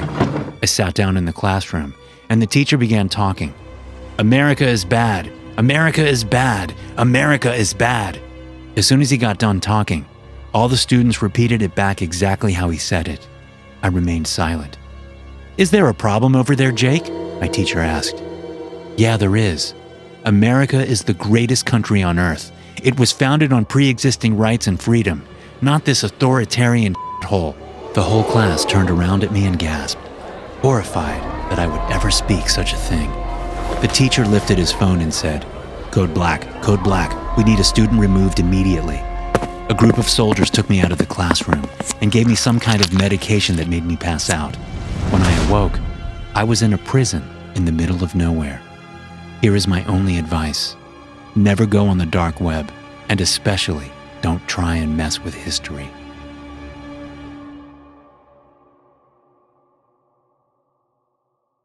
All of a sudden, the world displayed across my computer screen. It was Earth, but the view was from space. A red box appeared on my screen that surrounded Earth. Text flashed across the screen. It read, "Target acquired." My heart fell through the ground. Who was targeting Earth? Could it be another country? Maybe Russia? An alien race, possibly? Who would want to destroy the whole Earth? Cold sweat ran down my neck as I retracted how I even got here. As a cybersecurity analyst, I never considered my job of any importance. My work days were rather mundane. I mostly dealt with small companies and government contracts. My horrifying ordeal all started when I traveled to downtown Chicago for work. My task was to enhance a company's cybersecurity system. I finished up the job and left the building. While walking back to my car, a dark van with tinted windows pulled up. The side door opened and 3 men dressed in all black yanked me in. A bag was draped over my head and I felt the cold barrel of a gun shoved against my neck. Hours passed by and then the bag was finally removed. I opened my eyes and looked around. I was in a huge empty airline hangar. There were 3 officers standing in front of me with unmarked uniforms. One of them said, "Your country needs you. Your skills can save all of us." Me? How could I possibly do that? I replied. One of the officers motioned for me to follow him. He led me to a confined room within the hangar. It contained a massive server tower and a few computers inside. "There is a threat out there and we are attempting to locate it. Your skills may prove useful. So what do you say? Do you want to help us?" he asked. I knew I probably didn't have a choice in this matter. If I refused, they would likely force me to do their dirty work anyways. I played along and replied, "Yes, I would love to be of assistance." The officer filled me in on the details. "We've recently detected signals across the internet, which seem to be coming from a source other than our planet. At first we thought maybe these were random signals that couldn't be properly triangulated. However, after a deeper search was made, we discovered that none of them seemed to have any of the same type of coding that we use here. All the messages seem to be originating from one particular dark website. We aren't entirely sure if these are extraterrestrial messages, but we want to be open to the possibility just in case." "You're telling me aliens might be using the dark web to send us signals?" I asked. The officer responded, "That possibility is still on the table. We will provide all the intel we have gathered thus far. Perhaps you can track down the source from there." The officer gave me a handful of encrypted messages and their source code along with the website's URL. I was fascinated by the complex algorithms used to encrypt these messages. It was unlike anything I had ever seen before. It took almost all night, but I did manage to break through. Their decrypted messages shocked me. It seemed to be a conversation between 3 people or beings. The usernames were A12, X53, and Z2. These were most certainly code names. X53 started the conversation by saying, "We need to eliminate them." A12 replied, "No, we put them on this planet for a reason. Much of their technology has also proven useful for us. They are also in the process of building advanced artificial intelligence systems. They are on track to merge with machines like our civilization did 300 years ago. Once they completely merge with AI, we can reveal ourselves to them and fix their planetary problems." Z2 jumped in. "I agree with X53. The human experiment was on a good track, but their evil tendencies will be their downfall, and they could actually harm us with artificial intelligence." A12 replied, "Even if an evil country develops a sentient AI, we already put in the proper protocols to stop it. Humans have a unique perspective, and they could be useful in helping us figure out the questions of the universe." I didn't know what to make of the messages. I decided to go to the dark website link where these messages were originally extracted from. The link brought me to a dark screen. All of a sudden, a video feed of our planet popped up. Above the video feed was the same strange code as before, but my algorithm translated it almost instantly. "Target acquired," it read above the video. This had to be a bad dream, but it only got worse from there. Within the source code, I found logs of missiles with trajectory calculations for major capitals, not just in our country, but all around the world. Then, to my utter shock, a chat box opened. I recognized the username as an earlier one. He was typing in plain English. It was X53. My stomach churned. "You've shown exceptional skills for one of your kind," he typed. "What do you want with us?" I dared to ask. His response made me shudder. "Your planet is not suitable for life. Your kind do not deserve it. Therefore, it has been scheduled for destruction in 70 years, he told me.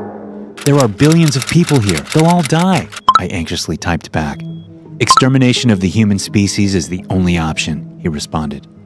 I felt defeated and frustrated, but I felt like I could reason with him, so I asked, "Then why tell me any of this if it is futile?" "You are different. We would like to make an offer to you." He sent me longitude and latitude coordinates. They triangulated to a position not far from my house. "Think it over. Save yourself or be damned alongside your entire race." I wrote the coordinates on a piece of paper and shoved it in my pocket. I then deleted the conversation I had with X-53. The uniformed officers returned a few hours later. I told them everything, besides my secret conversation. "I would like to go home now," I demanded. 6 hours later, I was dropped back off in the same black van without so much as a thank you. I knew they would likely try their hardest to defeat the alien menace, but by then, I will already be gone. A word of advice: pray to be abducted too. It may be your only hope. The response of the robot was, "I can't breathe." I realized my mistake. The wish had given the robot internal organs. "Pass me a knife," I shouted, but Krista was already leaving. "This is insane," she said as she slammed the door shut. We had decorated the entire room for the upcoming adoption. Big fluffy brown teddy bears seemed to dance playfully along a bright blue wall. Animal plush toys of all sorts were mounted on top of one another in a corner box. Books bought from secondhand shops perfectly aligned on the shelf, each more colorful than the last. An antique rocking chair placed in the corner to provide just the right amount of sunlight for an occasional story time. And there was the crib. The crib was the centerpiece. My dad had made it for us just a month prior. It was made of shiny mahogany wood with intricate hand-carved details along the sides, the initials of me and my wife, and the date of our nuptials. At the top, he had chiseled a group of horses galloping across the frame. We had agreed if we got a girl, we could paint them pink. Now, coming home with the rejection letter in hand, it was difficult to see anything positive in the room. A judge denied our rights to adopt a child. The teddy bears no longer seemed to be laughing, only mocking us for our failure. The toys all looked worn and in desperate need of a wash. The books were ratty and worn, and the crib, just a hollow bed now that would never be filled. My wife Krista flew into a rage. She grabbed a hold of the rocking chair, pushing it over and tossing the pillows aside. The plush animals were next. She picked up a monkey first, and then a penguin, ripping the arms off of both, stuffing flying everywhere, shoving books onto the floor, stomping on the toys. The crib was the only thing that she left untouched. Now it just sat there in a heap of debris, the only remnant of a dream we couldn't achieve. Krista stopped being affectionate toward me, finding excuses as often as she could.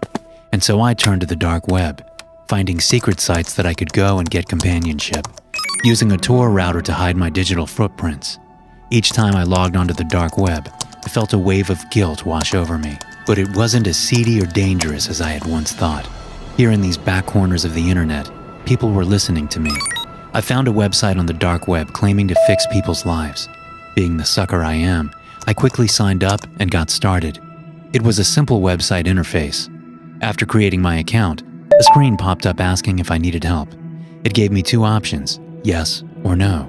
Without hesitation, I clicked yes. I was taken to a chat dialogue with the moderator of the website. His name was Sam. My chosen name was Luke, which was my actual name. Looking back, this was probably a mistake. Sam started the conversation. He said, "You've been through a lot, Luke. It's okay to feel exactly what you are feeling." I typed back, "I just wish Krista saw it that way. I'm afraid that if I don't give her what she needs, she will eventually leave me."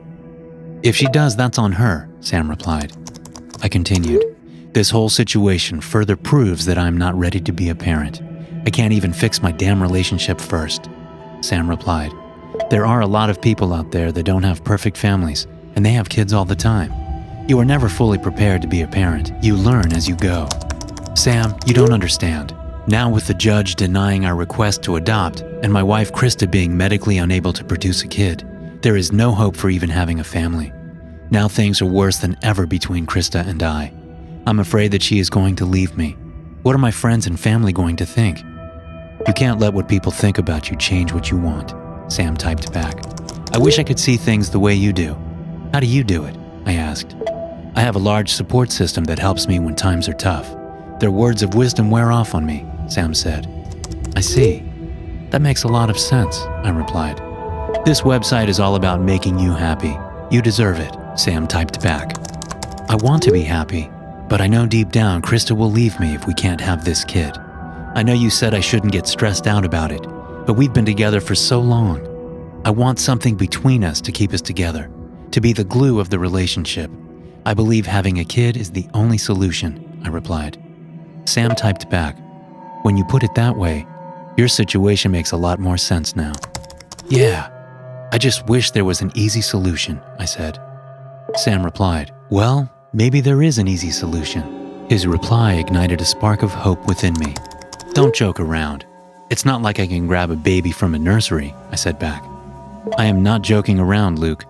I can help you out. This is the dark web. You can find anything you need on here, no questions asked. The more Sam talked, the more I felt like this was all a big scam. I started to get a bad feeling about all this. I said back, I'm not going to just buy a kid online, Sam, if that's what you were hinting at. Just listen for a second. There's an old website. I can't remember the name of it right off the tip of my tongue.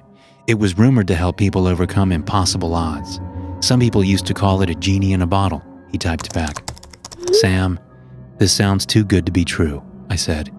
Maybe, but if it works, then what's the harm, right? He replied. I guess you do have a point there. But it's an old site, right? How can you be sure that it even still exists? I asked. Give me a second, and I will contact a friend that knows more about this. In a few seconds, Sam came back with a response. Ah, I found it. Here is the link. It is monkeyspaw.onion. Well, that's certainly a strange name, I replied. What can I say? I won't lie. It is a strange site. Check it out. You have nothing to lose and tell me how it goes, Sam replied. The chat screen disappeared. I sat there for a second, trying to decide if I should take a leap of faith. I thought, what the hell? I have nothing to lose anyway. I went to the top of my browser and typed in monkeyspaw.onion. A simple click took me to a dark screen. There was nothing, not even an icon to click on, just darkness. Then all of a sudden, music started to play ever so faintly. The music became louder and louder. It sounded like it came from a hand-cranked old antique record player. Then a swirl of images pushed out the eerie darkness. They were all normal pictures, like people swimming in the ocean, a man playing basketball, and a group of people at church. The only weird thing was that the colors were all distorted. Their faces were all blurred out. In the center of the screen, I saw a blinking red light. The light stopped blinking, and all of a sudden, bright red text filled my screen. Monkey's paw, be careful what you wish for, displayed across the page. This felt bizarre and weird. A simple text box popped up. Tell us what you dream of, it said. A part of me wanted to close the screen and forget about the whole thing, but I looked at the images again. They seemed calmer now, more inviting. Maybe this really could be the answer I was looking for. I typed out my request. I want to start a family with a child. A girl if possible, I said. What would you do if you got your wish? Was its reply. I would thank God, I replied. And why would that be? It asked. Because it would be a miracle, I said. Do you believe that miracles can come true? It asked back. I responded with, I wouldn't be here if I didn't, would I? What would you be willing to give to get what you want? Anything and everything, was my response. People say that, but do they really mean it? It replied. I do. I just want to be happy, I said. It replied, and having a family would give you the happiness that you seek? Yes, it would, I said. Enter your address below, and we will process your request ASAP. I typed out my name and address. To my surprise, there was no payment information requested. I got a thank you confirmation, and the screen went white. It was so jarring from the darkness that I had to cover my eyes. It was clear the transaction had completed. I sighed and closed the laptop. I climbed back into bed with Krista, hoping that maybe, just maybe, a wish could come true. I fell into a deep slumber. I was jolted from my sleep by commotion coming from the other side of the house. Krista was not in bed. Fear began to come over me when suddenly I heard Krista from the other room. Sam, you might want to come here and check this out. I jumped out of bed and met Krista in the other room. There was a box. It had to be at least 2 feet in length and height. It had a strange paw print symbol on the side. The color of the paw looked to be the color of blood. What the hell is this? Krista asked. I began to pry it open. My heart beat faster and faster as I thought this might be our next child. I was half right. It looked like a child, except it was obviously not human. It also had a shiny metal surface and colorless eyes. It didn't have any hair, a mouth, or any distinguishing characteristics. On the chest of the child was a small computer screen, like a mini iPad. Below the screen was a bright orange button. Krista went ahead and pressed it. A black screen typed out a response. It read, "Input parent's name." "Is this some kind of sick joke?" Krista snarled, immediately repulsed by it. "Wait, I can fix this," I insisted. I went to get my laptop and typed into the browser monkeyspaw.onion. I typed in the chat, "I have a problem." A reply came. It said, "Please state your issue in 50 words or less." I typed, "I want my child real on the inside and out." I immediately received a response. It said, "Wish granted. Please wait 30 seconds." The robot child remained still in front of me. I squeezed Krista's hand. Her face was still full of fear. All of a sudden, the screen on the robot child began to aggressively type out a single word. "Help, help, help." I leaned down to try and talk to it, to find out what was wrong. I typed on the screen, "Show us where it hurts." The response of the child was, "I can't breathe." I realized my mistake. The wish had given the robot internal organs. "Pass me a knife," I shouted, but Krista was already leaving. "This is insane," she said as she slammed the door shut. I wasn't ready to give up. I reached for a knife and aimed the weapon where its mouth should have been. I pushed down, twisting and grinding into the metal. As it punctured its face, the robot started to scream. Blood dripped down its face where I created a mouth. I grabbed a blanket and wrapped the child up, holding it close to my chest. Slowly, the child calmed down. I said, "It's all right. I'm here. You're safe." To my shock and pleasant surprise, it was able to talk. "Are you my father?" the child asked. "Yes, and I will never leave," I replied. Once it calmed down, I laid it down in the crib. My child smiled back at me. Only one thing was missing. I went back to my computer and typed monkeyspaw.onion. I typed in the chat, "I need another request." "One request is usually never enough," was the reply. I responded, "I have a child now, but lost my wife." "And you want her back?" it replied. "No, I want a new one," I said.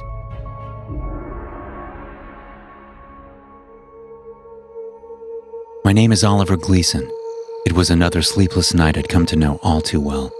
I'd shut my eyes only to be assaulted by a million thoughts that shoved their way through the darkness, preventing any form of meaningful rest. My mind was plagued with thoughts of my dysfunctional relationship and my likely future unemployment. Regardless of the case, sleep would not come, and I needed a distraction, anything to keep my mind preoccupied until sleep would finally grip me. I started up my computer, opened the Tor browser, and started searching through the endless sea of .onion sites that usually brought me little more than mild entertainment, or at best, curiosity. During the almost unfathomable amount of hours I'd spent browsing the dark web, nothing of worth had been found, and I doubted my current session would bring anything more than wasted time. But at that point, it didn't matter. I just needed to distract myself. As always, I started my session by browsing drug-dealing websites. I wasn't aiming to purchase anything. I just found it amusing to read the ridiculous reviews posted by hopeless junkies and disappointed customers. I was mildly ashamed of myself for finding amusement in their misery, but a glance at other people's misery kept me from thinking about my own. Once the initial amusement had worn out, I left the darker areas to join a chat room I hadn't seen before. Like most places forgotten by time itself, the place held a design that brought back memories from the early 2000s. In a way, I appreciated the nostalgia, a flash of simpler times long since gone. In the top left corner, it showed the number of active users, no more than 2. Me and a stranger possibly struggling with similar sleep issues. I thought it odd that the two of us should meet so far in the depths of the internet, but ultimately, it didn't matter. I moved my cursor to close the website, but just a second before I could click the little X, a message popped up. "Hello?" was all it read. "Hi," I typed back with mild intrigue. "Don't click away from this site, please," the stranger typed. "Why not?" I asked. All the while, my mouse hovered over the X, ready to abandon my coincidental chat partner. "I just need a minute of your time, please. It's a matter of life or death." I let out a sarcastic chuckle at the absurdity of his statement, but at the same time I could feel the hairs rise on my arm. My body suddenly felt cold, as if I'd stripped naked and exposed to the harsh environment around me. For unfathomable reasons, my body was starting to panic. "I'm just gonna go," I typed nervously. "Don't do this, Oliver." I froze in place with my eyes glued to the all-too-bright computer screen. The stranger had just typed in my actual name. How he'd gotten it was a question that remained to be answered. Whether he had hacked my computer, or was an acquaintance playing a prank on me. The first seemed unlikely, as I didn't have any personal information attached to my computer. But even then, I was using a virtual system. "How do you know that name?" I asked. "If you just stay there and listen to what I have to say, I'll tell you everything." By then, I could feel pearls of sweat form on my back, trickling down and fusing my t-shirt to my skin. I shouldn't have felt that nervous just because of some random troll, but something about the situation just awoke an undeniable feeling of dread within me. "I'm here," I said. "Your name is Oliver Gleason. You are 24 years old. You were an underachiever at school, but you always falsely considered yourself to be above average intelligence. You thought that if you just put your mind to something, you'd be able to do it. Unfortunately, procrastination got the better of you, and now you're left with little more than a failing relationship you didn't even want in the first place. Your girlfriend, Jennifer, is already looking for a way out. She hooked up with some guy last time she went out. Though she feels guilty, it has made her realize there's just no love between you anymore." The wall of text had appeared in under a minute, filled with personal details and emotions I'd never spoken about to anyone.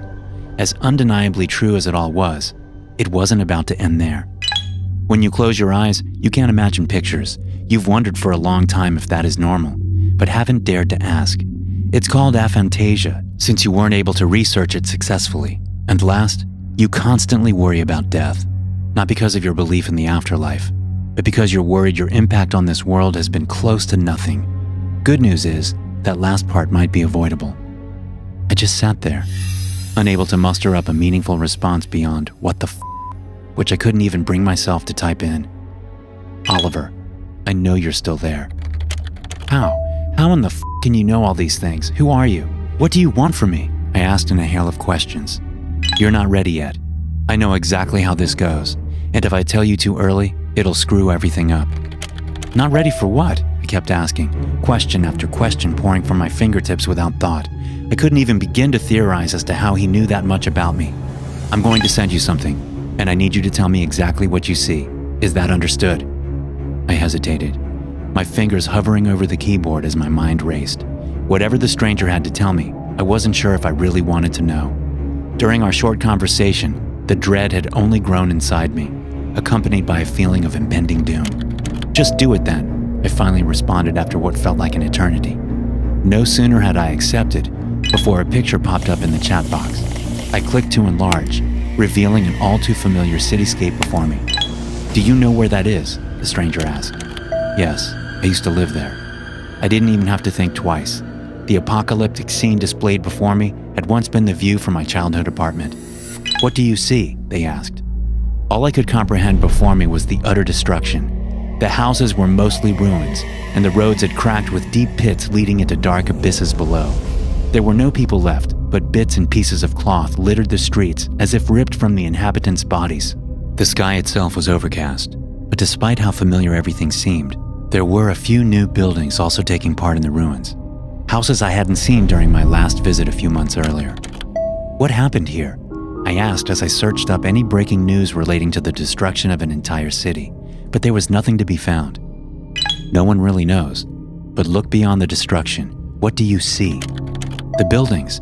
I know most of them, but there are a few new ones, and a part of the park is missing," I said as an idea started forming in the back of my mind.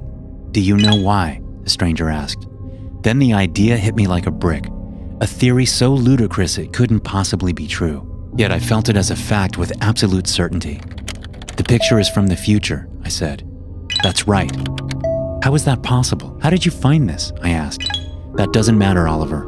What matters is how we stop this from ever happening." But there was a question I needed answered. I'd been taking what the stranger had said as truth, but I didn't even know his name. "Who the hell are you?" The stranger paused, something that took in stark contrast to his usual behavior.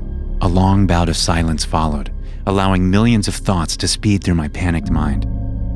My name is Oliver Gleason. For whatever reason, his bizarre statement didn't strike a single moment of doubt within me.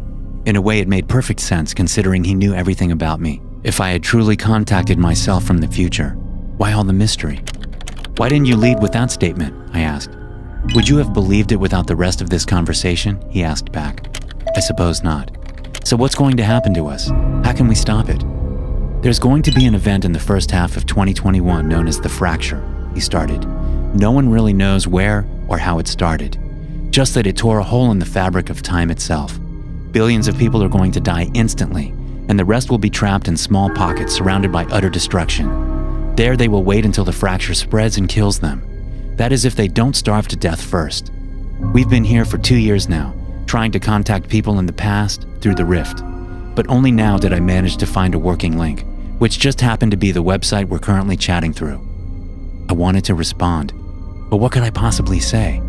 You need to warn people, make sure this future never happens. How? You just need... The sentence just ended abruptly there, as if he'd fallen onto his keyboard and accidentally hit send. I tried to regain contact, but no matter how many messages I sent, none reached him. I knew then and there that I had died. I've been left with this terrible knowledge of knowing the world is going to end, without information on how to stop it. I'm sorry. Thanks for watching. Be sure to subscribe and smash that like button to get notified every time I upload a new video.